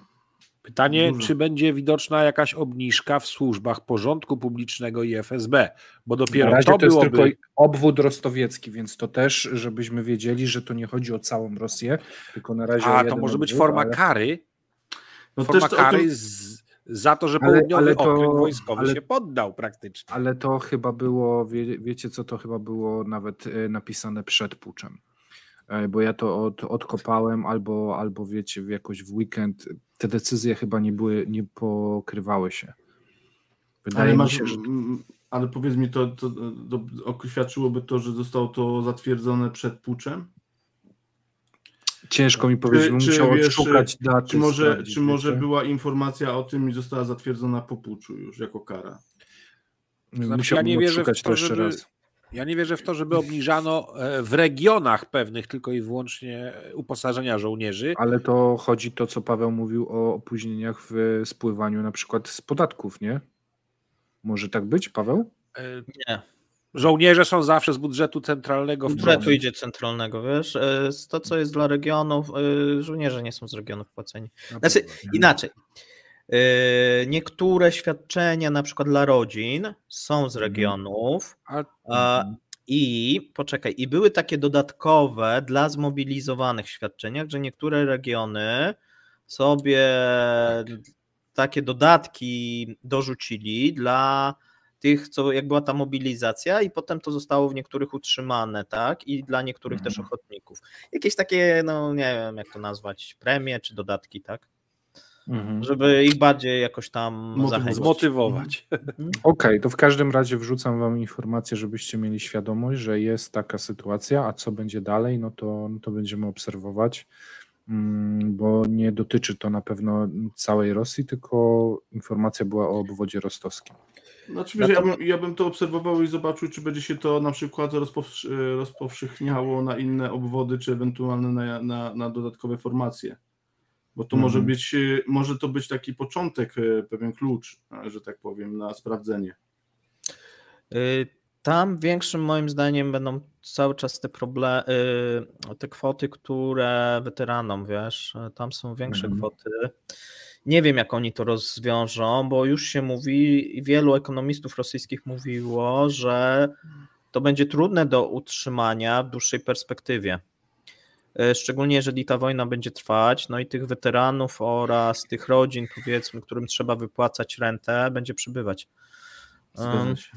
Bo to jest jednak bardzo duże obciążenie, jeżeli policzymy sobie, że tam te 200 000 jest poległych plus ranni, nie? No to miesięcznie dla tych rodzin się już robią bardzo duże kwoty. Jakie by to nie były finansowe tam, wiecie, duże, małe dla rodziny kwoty, ale to w skali setek tysięcy to się na pewno robi spore obciążenie, nie? No, tym bardziej, że to nie jest jednomiesięczne ani dwumiesięczne, że tak powiem, renty, prawda? Tam jeszcze jest kwestia taka, że sporo jest jeszcze zaginionych, no ale w nieskończoności żołnierze zaginieni chyba nie będą, tak? Nie jest tak prawnie, że to się 2 lata uznaje kogoś za zaginionego, a później się wystawia akt zgonu, czy coś takiego, no bo czasem chyba jest jakiś taki przepis. Jest pojęcie oficjalnie uznanego za zmarłego. Może za być. Zmarłego, tak? Tylko wiesz co, pytanie jest, to trzeba by znowuż, ja tego nie patrzyłem, wiesz, bo tak może być, ale jakie jest na przykład w tych ustawach i w tych wiesz, no bo może być tak, że nie wiem, uznają cię, ale znowuż według tej ustawy no to czegoś tam nie spełniasz, nie? A więc to trzeba by tutaj, nie wiem, jakiegoś prawnika od tego prawa rosyjskiego albo zacząć samemu to studiować, ja nie patrzyłem. Natomiast no w każdym bądź razie pojawiły się też nowe takie ciekawe doniesienia, bodajże z dzisiaj była wypowiedź, znowuż wiceministra finansów, bo pamiętacie... Rozgadał się ostatnio. Tak, 2 takich, nie wiem, ich pewnie wypuszczają, bo była informacja tego typu, że oni zamierzają w momencie, kiedy by się okazało, tam ten młody taki Sazanow, on mówił, że w momencie, kiedy by się okazało, że niewystarczająca jest ta kwota, znaczy ona już na pewno jest niewystarczająca, dlatego wszyscy się trochę tam przestraszyli, że jeżeli ta kwota od tych nadmiernych zysków nie będzie wystarczająca podatku, czyli te 300 miliardów, które chcą rubli ściągnąć, to rząd rozważy ponownie wprowadzenie następnego podatku. Tak. I bo dzisiaj było jak gdyby to przyjęcie i czytanie tego w Dumie i to się odbiło dosyć szerokim takim echem, bo firmy zaczęły po prostu bać się chyba, tak, nie wiem jak to inaczej nazwać. No ktoś będzie musiał to zapłacić, tak? Wiesz co, feralna wypowiedź znowuż, tak, no bo takich rzeczy się nie mówi, bo albo się to wprowadza, a to jest takie straszenie, nie? No i teraz wiesz, to jest albo taka informacja, żebyście przypadkiem w tym roku żadnych zysków nie mieli, bo jak wykażecie jakieś zyski, to wam zabierzemy. No tak, wiesz, i to jest takie straszenie, które będzie spowodować, że firmy 2 razy zastanawiają się, czy przypadkiem tych sobie kosztów w tym roku w jakiś sposób nie podbić, bo zaczyna to być groźne, bo rząd no będzie chciał, no bo jak nie będziesz miał zysku, no to jest szansa, że nie wprowadzą podatku. Bo to ale wiesz, sugerujesz, że mafia będzie miała używanie na tym, żeby dawać koszty. Ale słuchajcie, ale może to być robione legalnie, bo jeżeli firma ma wykazać zyski i zrobi inwestycje, to tak naprawdę z korzyścią jest i dla tej firmy, i dla budżetu Rosji. Tak. No nie, inwestycja dla budżetu Rosji w tym momencie nie jest korzystna. Ale wiesz, ale ta firma, jeżeli zainwestuje i teoretycznie się dla Rosji, dla Rosji. W przyszłości, w przeciągu 2 lat. Ja myślę, że firmy, bo jak były też takie badania dotyczące skłonności do inwestycji, to te inwestycje tam, wiesz, to jeszcze gorzej niż u nas na jakimś szarym końcu, a jeżeli już jakiekolwiek inwestycje... No bo, wiesz, no złote kible najpierw i tak dalej. Nie, no chodzi o to, wiesz, no jeżeli prowadzisz wojnę, no to jednak chcesz przetrwać, a nie myślisz o tym, żeby, wiesz, myślisz, żeby przetrwać, obciąć koszty, a nie będziesz myślał o tym, żeby sobie zatrudniać nowych ludzi, kupować maszyny, nie wiadomo co. Więc ja nie sądzę, żeby tutaj, wiesz, jakieś firmy chciały robić jakieś inwestycje i jeżeli już, to prędzej bym się skłaniał do tego, co Maciek powiedział, czyli sobie tworzyć różnego rodzaju koszty, często może i fikcyjne. Nawet te duże firmy. Ja bym się tutaj nie zdziwił. Zdecydowanie. Tak, szczególnie, że wiesz, że to nie jest często tak, że to muszą być zupełnie fikcyjne, mogą być różnego księgowania, jakieś kapitały zapasowe. Zakup czegoś z mocno odroczonym terminem płatności. Tak. A więc różne mogą być jakieś tutaj, wiesz, takie rzeczy, które na przykład pozwolą im jeszcze ten rok przetrwać, wykazują się jak jakiś na przykład minimalny zysk, nie? No bo może już w przyszłym roku ta władza się zmieni i już będzie jakieś w końcu odbicie. Natomiast wiesz, to jest o tyle problem, bo dlaczego jest to feralne? No dlatego, że te firmy jak gdyby muszą się nastawić, no nie, znaczy muszą zacząć myśleć o tym, no bo prowadzisz firmę, no i nagle ktoś przychodzi i mówi, dobra, masz zapłacić jakiś podatek od nadmiernych zysków za 2 lata po COVID-zie, gdzie spodziewałeś się odbicia. Ty tej kasy nie masz, bo ją wydałeś na przykład na bieżące operacje, musisz zaciągnąć kredyt. No i teraz no liczysz, że w końcu może w tym roku, no dobra, zapłacisz ten podatek, no ale może w tym roku będziesz miał jakiś zysk, no i w końcu może odbijesz.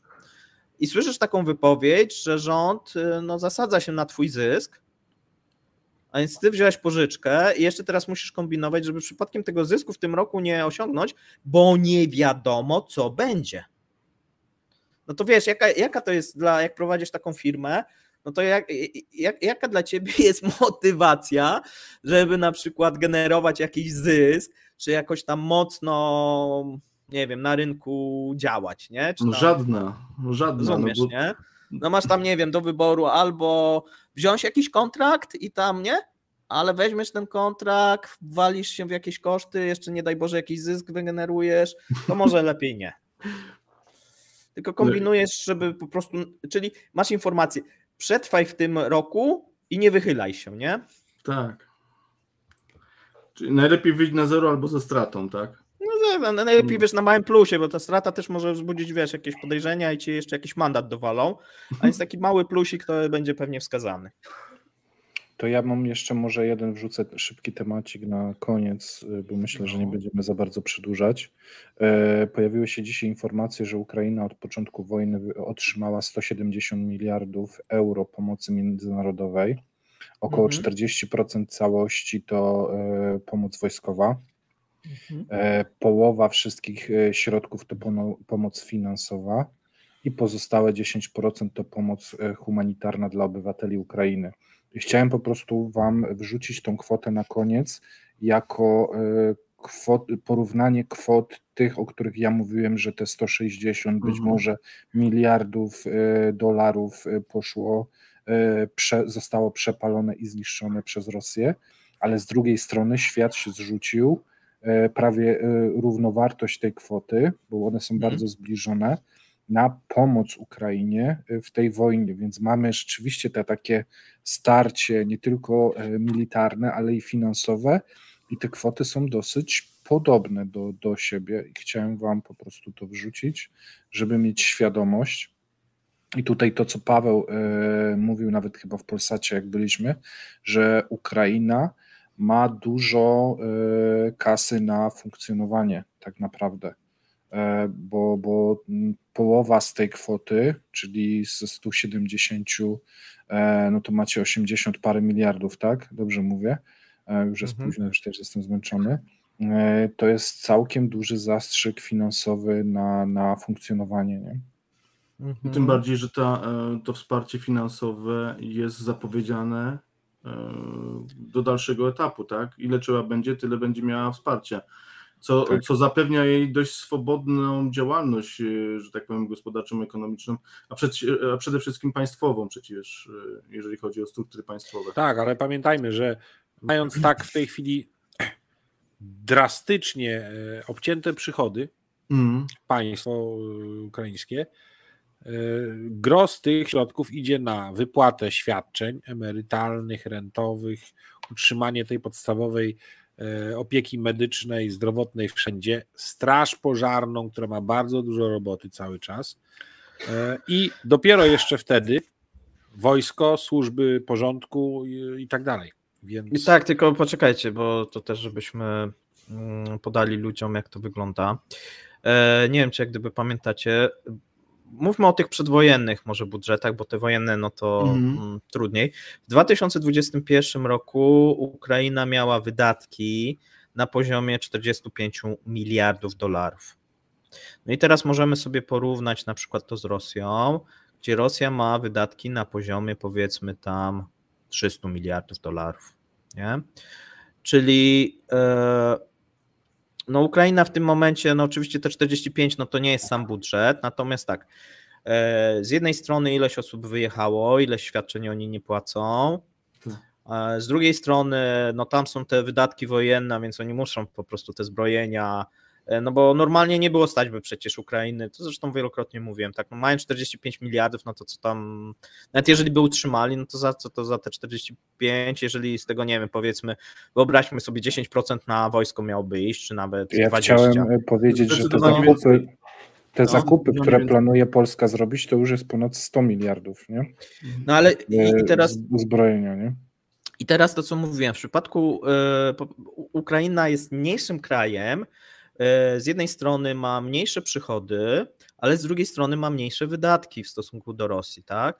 No i teraz jeżeli Rosji się obsunie, na przykład dziura budżetowa będzie 100 kilka miliardów, tak? Czy tam tak jak ja mówiłem, 180 na przykład miliardów, czy 200, zobaczcie, no to oni bardzo szybko będą w stanie wysycić te wszystkie swoje rezerwy i tak, a w przypadku Ukrainy, jeżeli im się da 200 miliardów, jeżeli da się Rosji 200 miliardów, to nawet budżetu nie zapełnią rocznego. Jeżeli da się Ukrainie 200 miliardów, to są 4 lata, tak? A dlatego wbrew temu, co się mówi, to Ukraina na kroplówce zachodniej, jeżeli takie będą, a na razie dostaje kasę, tak, może prowadzić tą wojnę do oczywiście wysycenia niestety tam swoich ludzi, tak, zasobów. Kwestia demograficzna będzie ogranicznikiem. Natomiast Rosja, ze względu na to, że jest większa, musi ponosić większe też koszty tej prowadzenia wojny,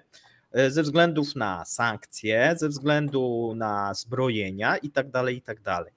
A więc to Rosja nie za bardzo ma taki długi okres czasu, tak się mówi, że oni tam mogą 5 lat. No to sobie policzmy 5 lat, tak, i że będą mieli deficyt co roku po 200 miliardów. A sobie niech będzie po te 80 nawet, wiesz, nie będzie tak, ten, ale... Nie, no to dochodzimy do, wiesz, do jakichś astronomicznych kwot i to są jakieś takie bzdury rozpowszechniane przez naszych Geopolo czy jakichś innych, nie wiem skąd oni to biorą, natomiast no tutaj jak gdyby matematyka się kłania, tak, że oczywiście, jeżeli byśmy sobie założyli, że żeby Rosjanie mogli prowadzić wojnę, to musieliby mieć po prostu duże przychody, czyli ta ropa musiałaby być bardzo wysoka lub mieć bogatego wujka, jakiegoś sponsora, który by płacił. Natomiast ile on musiałby płacić? Nie tyle, co teraz Ukrainie, tylko musiałby więcej płacić. Dużo więcej, tak. A więc jeżeli też patrzymy, że Rosjanie mają jakieś dewizy, jakieś tam rezerwy, no to wielokrotnie mówiliśmy, te rezerwy 600, odejmujemy 320, odejmujemy złoto i nagle się okazuje, że oni mają mniej wolnych tych dewiz niż Ukraina. No to jeżeli oni mają mniej wolnych dewiz niż Ukraina, to oni nie mogą sobie pozwolić na prowadzenie długoletniej wojny. Można porównać to do tego, że jakbyś szedł na pustyni i masz w domu baniaki wody, ale na pustyni ktoś obok ciebie ma butelkę wody i jest w lepszej pozycji niż ty, bo ty nie masz jej wcale, nie? Tak, i żeby prowadzić długoletnią wojnę, to co Rosja musiałaby zrobić? Musiałaby te pieniądze pozyskać od obywateli. Tak? Czyli powiedzieć, ok, na przykład zabieramy wam wszystkie oszczędności. Tam jest jeszcze dużo pieniędzy. No jest, tak, no zabieramy wam oszczędności, wszystkie dewizy, na przykład nie wolno mieć dolarów w domu, no takie jakieś różne metody można zrobić, lub uruchomić drukarki i powiedzmy przez tam jakiś czas drukować, co również, co jest jak gdyby też kolejnym podatkiem, no bo to inflacja też jest jak gdyby kolejnym podatkiem.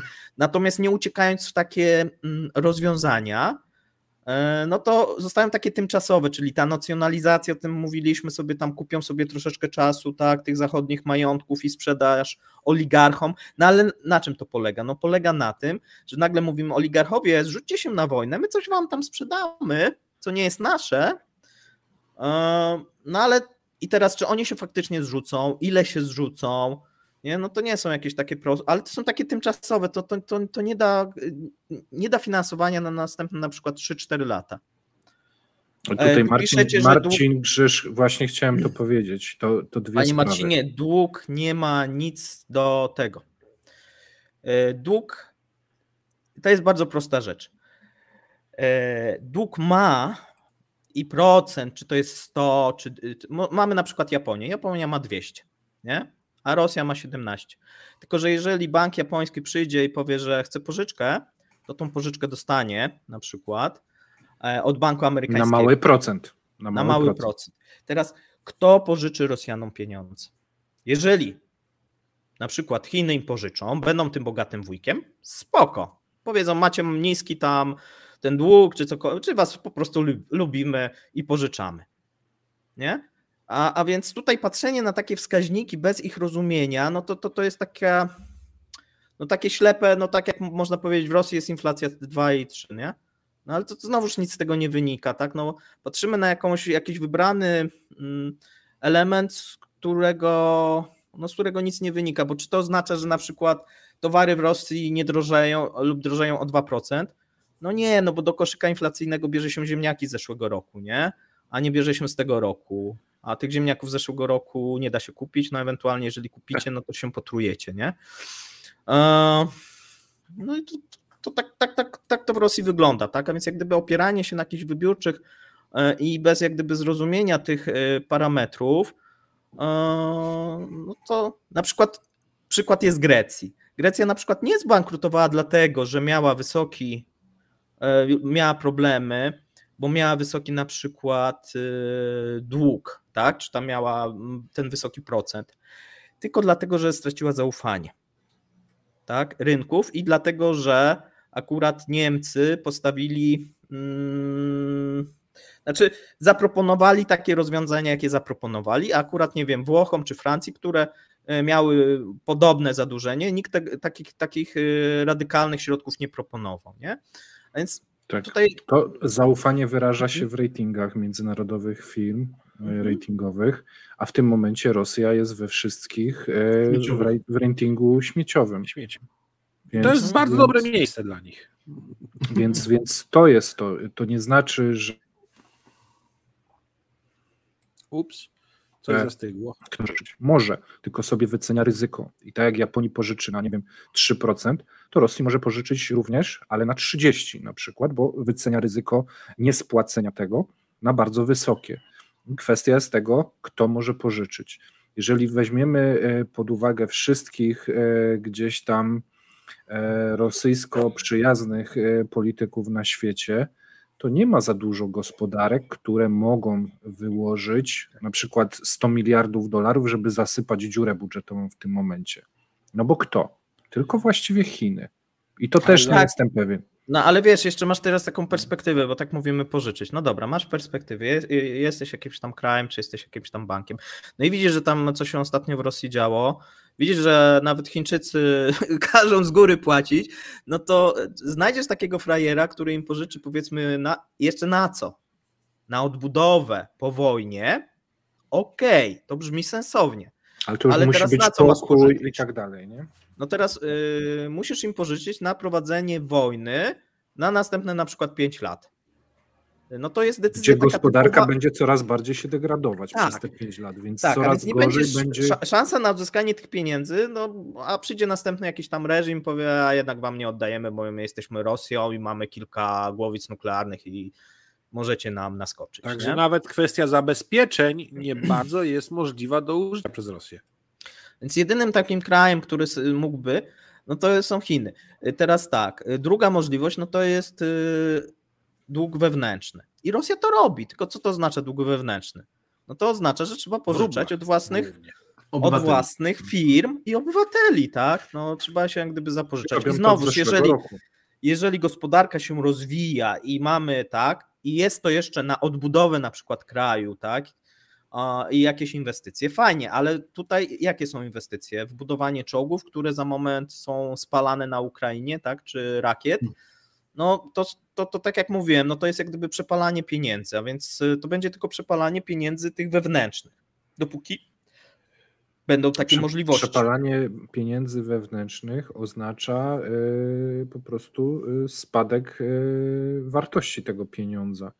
Czyli to, co obserwujemy w tym momencie w stosunku do dolara, euro, juana i tak dalej. A biorąc pod uwagę, że Rosjanie niemal wszystko kupują za granicą, bo sami za dużo nie produkują, jeżeli chodzi o, no wiecie, o praktycznie wszystkie produkty, nie będziemy się technikalia, no to tak. w szczegóły, no to oznacza, że każdy komputer, każde spodnie, każdy perfum, który ściągają w stosunku do zeszłego roku, gdy rubel teraz się osłabił już o 60% w stosunku do najniższego poziomu z zeszłego roku, no to trzeba zapłacić za ten perfum, laptop i spodnie 60% więcej już na samym kursie.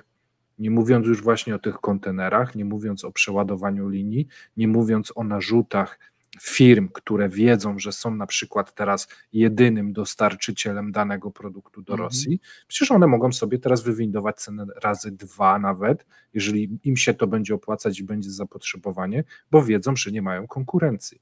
Więc to są te wszystkie elementy, które gdzieś tam szpilka po szpilce się gdzieś tam kumulują. Nie? I to cały czas próbujemy opowiadać i opisywać. Zgadza się. No dobrze. Wesoło tam nie jest i niech im tak będzie. Nie mam nic przeciwko. No to chyba mamy zgodę. Amen. Amen. To co? Jesteśmy po 3 godzinach dzisiaj, więc no 3 godziny i 12 minut. Niewiele do rekordu brakuje, ale chyba wystarczy, co? Ja rzuciłem taki pomysł, nie wiem jak się to spodoba słuchaczom i widzom, Mateuszowi, ale jemu się nie podoba, żeby zrobić najdłuższy live. Tak, nocny live z Kapitanem. Więc... to mi się podoba, tak. Ja myślałem, że ja mam być, ale to jak tylko z Kapitanem. To... Tym bardziej, że ma coraz większe doświadczenie. Tak. W nocnych? Tak, w nocnych. Tak, w live'ach. Ale to była premiera. A live'y, no ostatnio te tam rzeczywiście o północy kończyłem, tak. Ale bez przesady. Więc takie się tam od 7 do 7 pyknie maraton. No już widzę, że się komuś podoba. Będziemy wpadać na pół godziny gdzieś tam w ciągu dnia, witać się. Tak, będziemy cię odwiedzać. Chociaż, Maciek, wiesz, na stronę odchodzić, pójść coś zjeść, więc będzie ktoś potrzebny do pracy. Tak, będziemy przejmować na te pół godziny czy coś, ale tak. 24... Będziesz nam, wysyłał, że tam, z toaleta tego śniadania, nie? I będziemy wtedy A może wystarczy zwykłe help, 1 i 2. Dobra, moi drodzy, tak, minęło nam sympatycznie całkiem spory kawałek czasu. Jeśli się podobało, zachęcamy do lajkowania, komentowania, subskrybowania kanałów, które wymieniam po kolei w kolejności alfabetycznej. Kapitan, Lisowski, Kremlinka, show, Martinn. Wszystkie 3, które serdecznie polecam, zachęcam, żebyście je na nich oglądali, udostępniali kolejnym, rozrzucali do świata i ludzi. Są fajne komentarze, jak to dzisiaj szło. Cieszę się, że było odpowiednio sympatycznie. Pojawiły się dzisiaj osoby całkowicie nowe, których u nas jeszcze nie było, czyli chociażby redaktor Pyffel. Chyba odbiór pozytywny, a takie fajne dzisiaj łączenie tej Europy aż z Chinami w tych wszystkich kontekstach było bardzo fajne. Ja chciałem tylko was zapytać, jak odczuwacie te nasze live'y po tych kilku miesiącach, bo to tak naprawdę stworzyło się całkiem fajne takie studium wiedzy, gdzie mamy, pamiętacie, o zbitych kafelkach, o Rosji, o Tajwanie, o Maćku wróżbicie, wiecie, rozstrzał jest duży, ale chyba przenikanie tych wzajemnych różnych gałęzi gospodarki, polityki i wojskowości chyba nam całkiem fajnie się udał, bo nie kojarzę, żeby gdzie indziej było to aż tak szeroko omawiane z tak różnych punktów widzenia. Polecamy tutaj materiały Mateusza, szczególnie jego artykuły na ekonomię Rosji. Tak, bo tutaj ojciec zapomniał. Nie zdążyliśmy do tego dojść. Najpierw były kanały YouTube'owe. Ale widzę, że wszyscy są zainteresowani, bo taki padł pomysł, nie wiem, czy widziałeś już, Maciek, 24 godziny musisz pyknąć. Zaraz. Wszystko po kolei. Dojdziemy do 12 godzin, to będziemy myśleć o dobie. Natomiast, moi drodzy, całe szczęście jest to możliwe, paradoksalnie do wykonania, ze względu na co? Na to, że tworzymy już sympatyczną, fajną grupę, tak jesteśmy postrzegani. Tak często się do mnie zwracają ludzie, a czy ja mogę od was z grupy, z waszą grupą, bardzo to fajnie brzmi, ale też to oznacza, że jesteśmy traktowani coraz bardziej jak konkurencja dla co niektórych, których w tym momencie, tak, jeszcze tym razem na razie pozdrawiamy. Trudno, skoro uważacie, że jesteśmy dla was konkurencją, to znaczy, że nas doceniacie. No, najpierw się, jak to było, kogoś ignoruje, potem się z niego śmieje, potem się go zwalcza, a na koniec, jak to mówił Gandhi, się wygrywa. Liczę na to, że właśnie ten tryb nam się przytrafi. Ja bym nie chciał z nikim walczyć i chciałbym powiedzieć, że... A to oni z nami walczą, a nie jest 95 procentów uszerów na czacie. Tak, co? Chciałem podziękować uszerom na czacie. Tak. Co to jest? Goście tam na czacie, którzy piszą, że też są fajni i bardzo często nam podrzucają fajne rzeczy. Dziękujemy. Userów. Tak, słucham. Usher, kurde. Asher. Ten śpiewający, o co tu Ja bym tylko dodał do tego, co powiedzieliście, że przykład nowych gości pokazuje, że jesteśmy grupą otwartą i współpracującą z różnymi osobami i nie zamykającą się na inne osoby. Że tak powiem, dzisiaj pan Radosław, również poglądy. Tak. Pan Radek jest dobrym przykładem tego, że jest kolejna osoba, która gości u nas i z nami rozmawia i nie widać żadnej różnicy pomiędzy nami, że tak powiem. Czujemy się dość swobodnie, mówiąc o różnych rzeczach przecież. No, miał być wpaść na godzinę, spędził z nami 2 godziny, więc... I bardzo dziękujemy. Dokładnie, raz jeszcze dziękujemy. Słuchajcie, to jest jakaś propozycja. Tak. Jak pan... Nie znam pana, ale... Jak pan kupi tą stację telewizyjną, no tak. Czyli co, żebyśmy odpalili odpowiednią zrzutkę? Możemy, tak. Ja gdzieś widziałem w cenie TVN-u, że ktoś chciał kupić, tak? Ile ona kosztowała? Możemy kupić, oni tam i tak słabo nadają, więc jak najbardziej będą lepsze materiały. Zdecydowanie. I mniej polityczne od razu, bardziej tak, i zauważcie, że omawiamy bardzo dużo różnych elementów i mimo wszystko nie wyobrażamy się w polityce. No, to przede wszystkim i nade wszystko. Oprócz rosyjskiej. Ale tutaj pochwalili cię ludzie, Mati, że się wyrobiłeś. Ja chciałem powiedzieć, że przez osmozę każdy z nas się ja też, przytyło mi się, zgadza się. Tak, dziękuję. Ale jak nie załapał. Umiem grać oczami. Musiało dojść do mózgu. Dobra, umiem grać oczami. I na całą Azję też będziemy nadawać. Tak? Słuchajcie, to czy może jeszcze godzinka after? Wiesz co, ja nie zjadłem jeszcze dzisiaj kolacji. Śniadanie. Spoko, ja już dzisiaj mam dość tak naprawdę po tych 12 godzinach w pracy. Aha, te 12 godzin i jeszcze 3 tutaj. O. Tak. To jesteś przodownikiem. Dałeś radę. Stachanowiec. Dałeś radę. W porządku, moi drodzy. To kończymy, Marcin. Raz jeszcze. Musimy dać Marcinowi szansę odespać, żeby Wiedziałem, dbał że o będzie tak zdrowie dla mnie. publiczne w praktycznym wydaniu. Więc jak już powiedzieliśmy o kanałach, powiedzieliśmy o blogu Ekonomia Rosji, na którym wszyscy tu obecni już piszemy. Założycielem bloga jest oczywiście Paweł Jeżowski. Dziękujemy, że możemy tam publikować. I w tym momencie dziękuję Państwu bardzo, dziękuję Wam, moi drodzy koledzy, dziękuję tym, którzy już dzisiaj z nami skończyli. I cóż, widzimy się na kolejnej kolacji czwartkowej za tydzień. Pozdrawiamy, cześć. Trzymajcie się, cześć. Dziękuję. Cześć.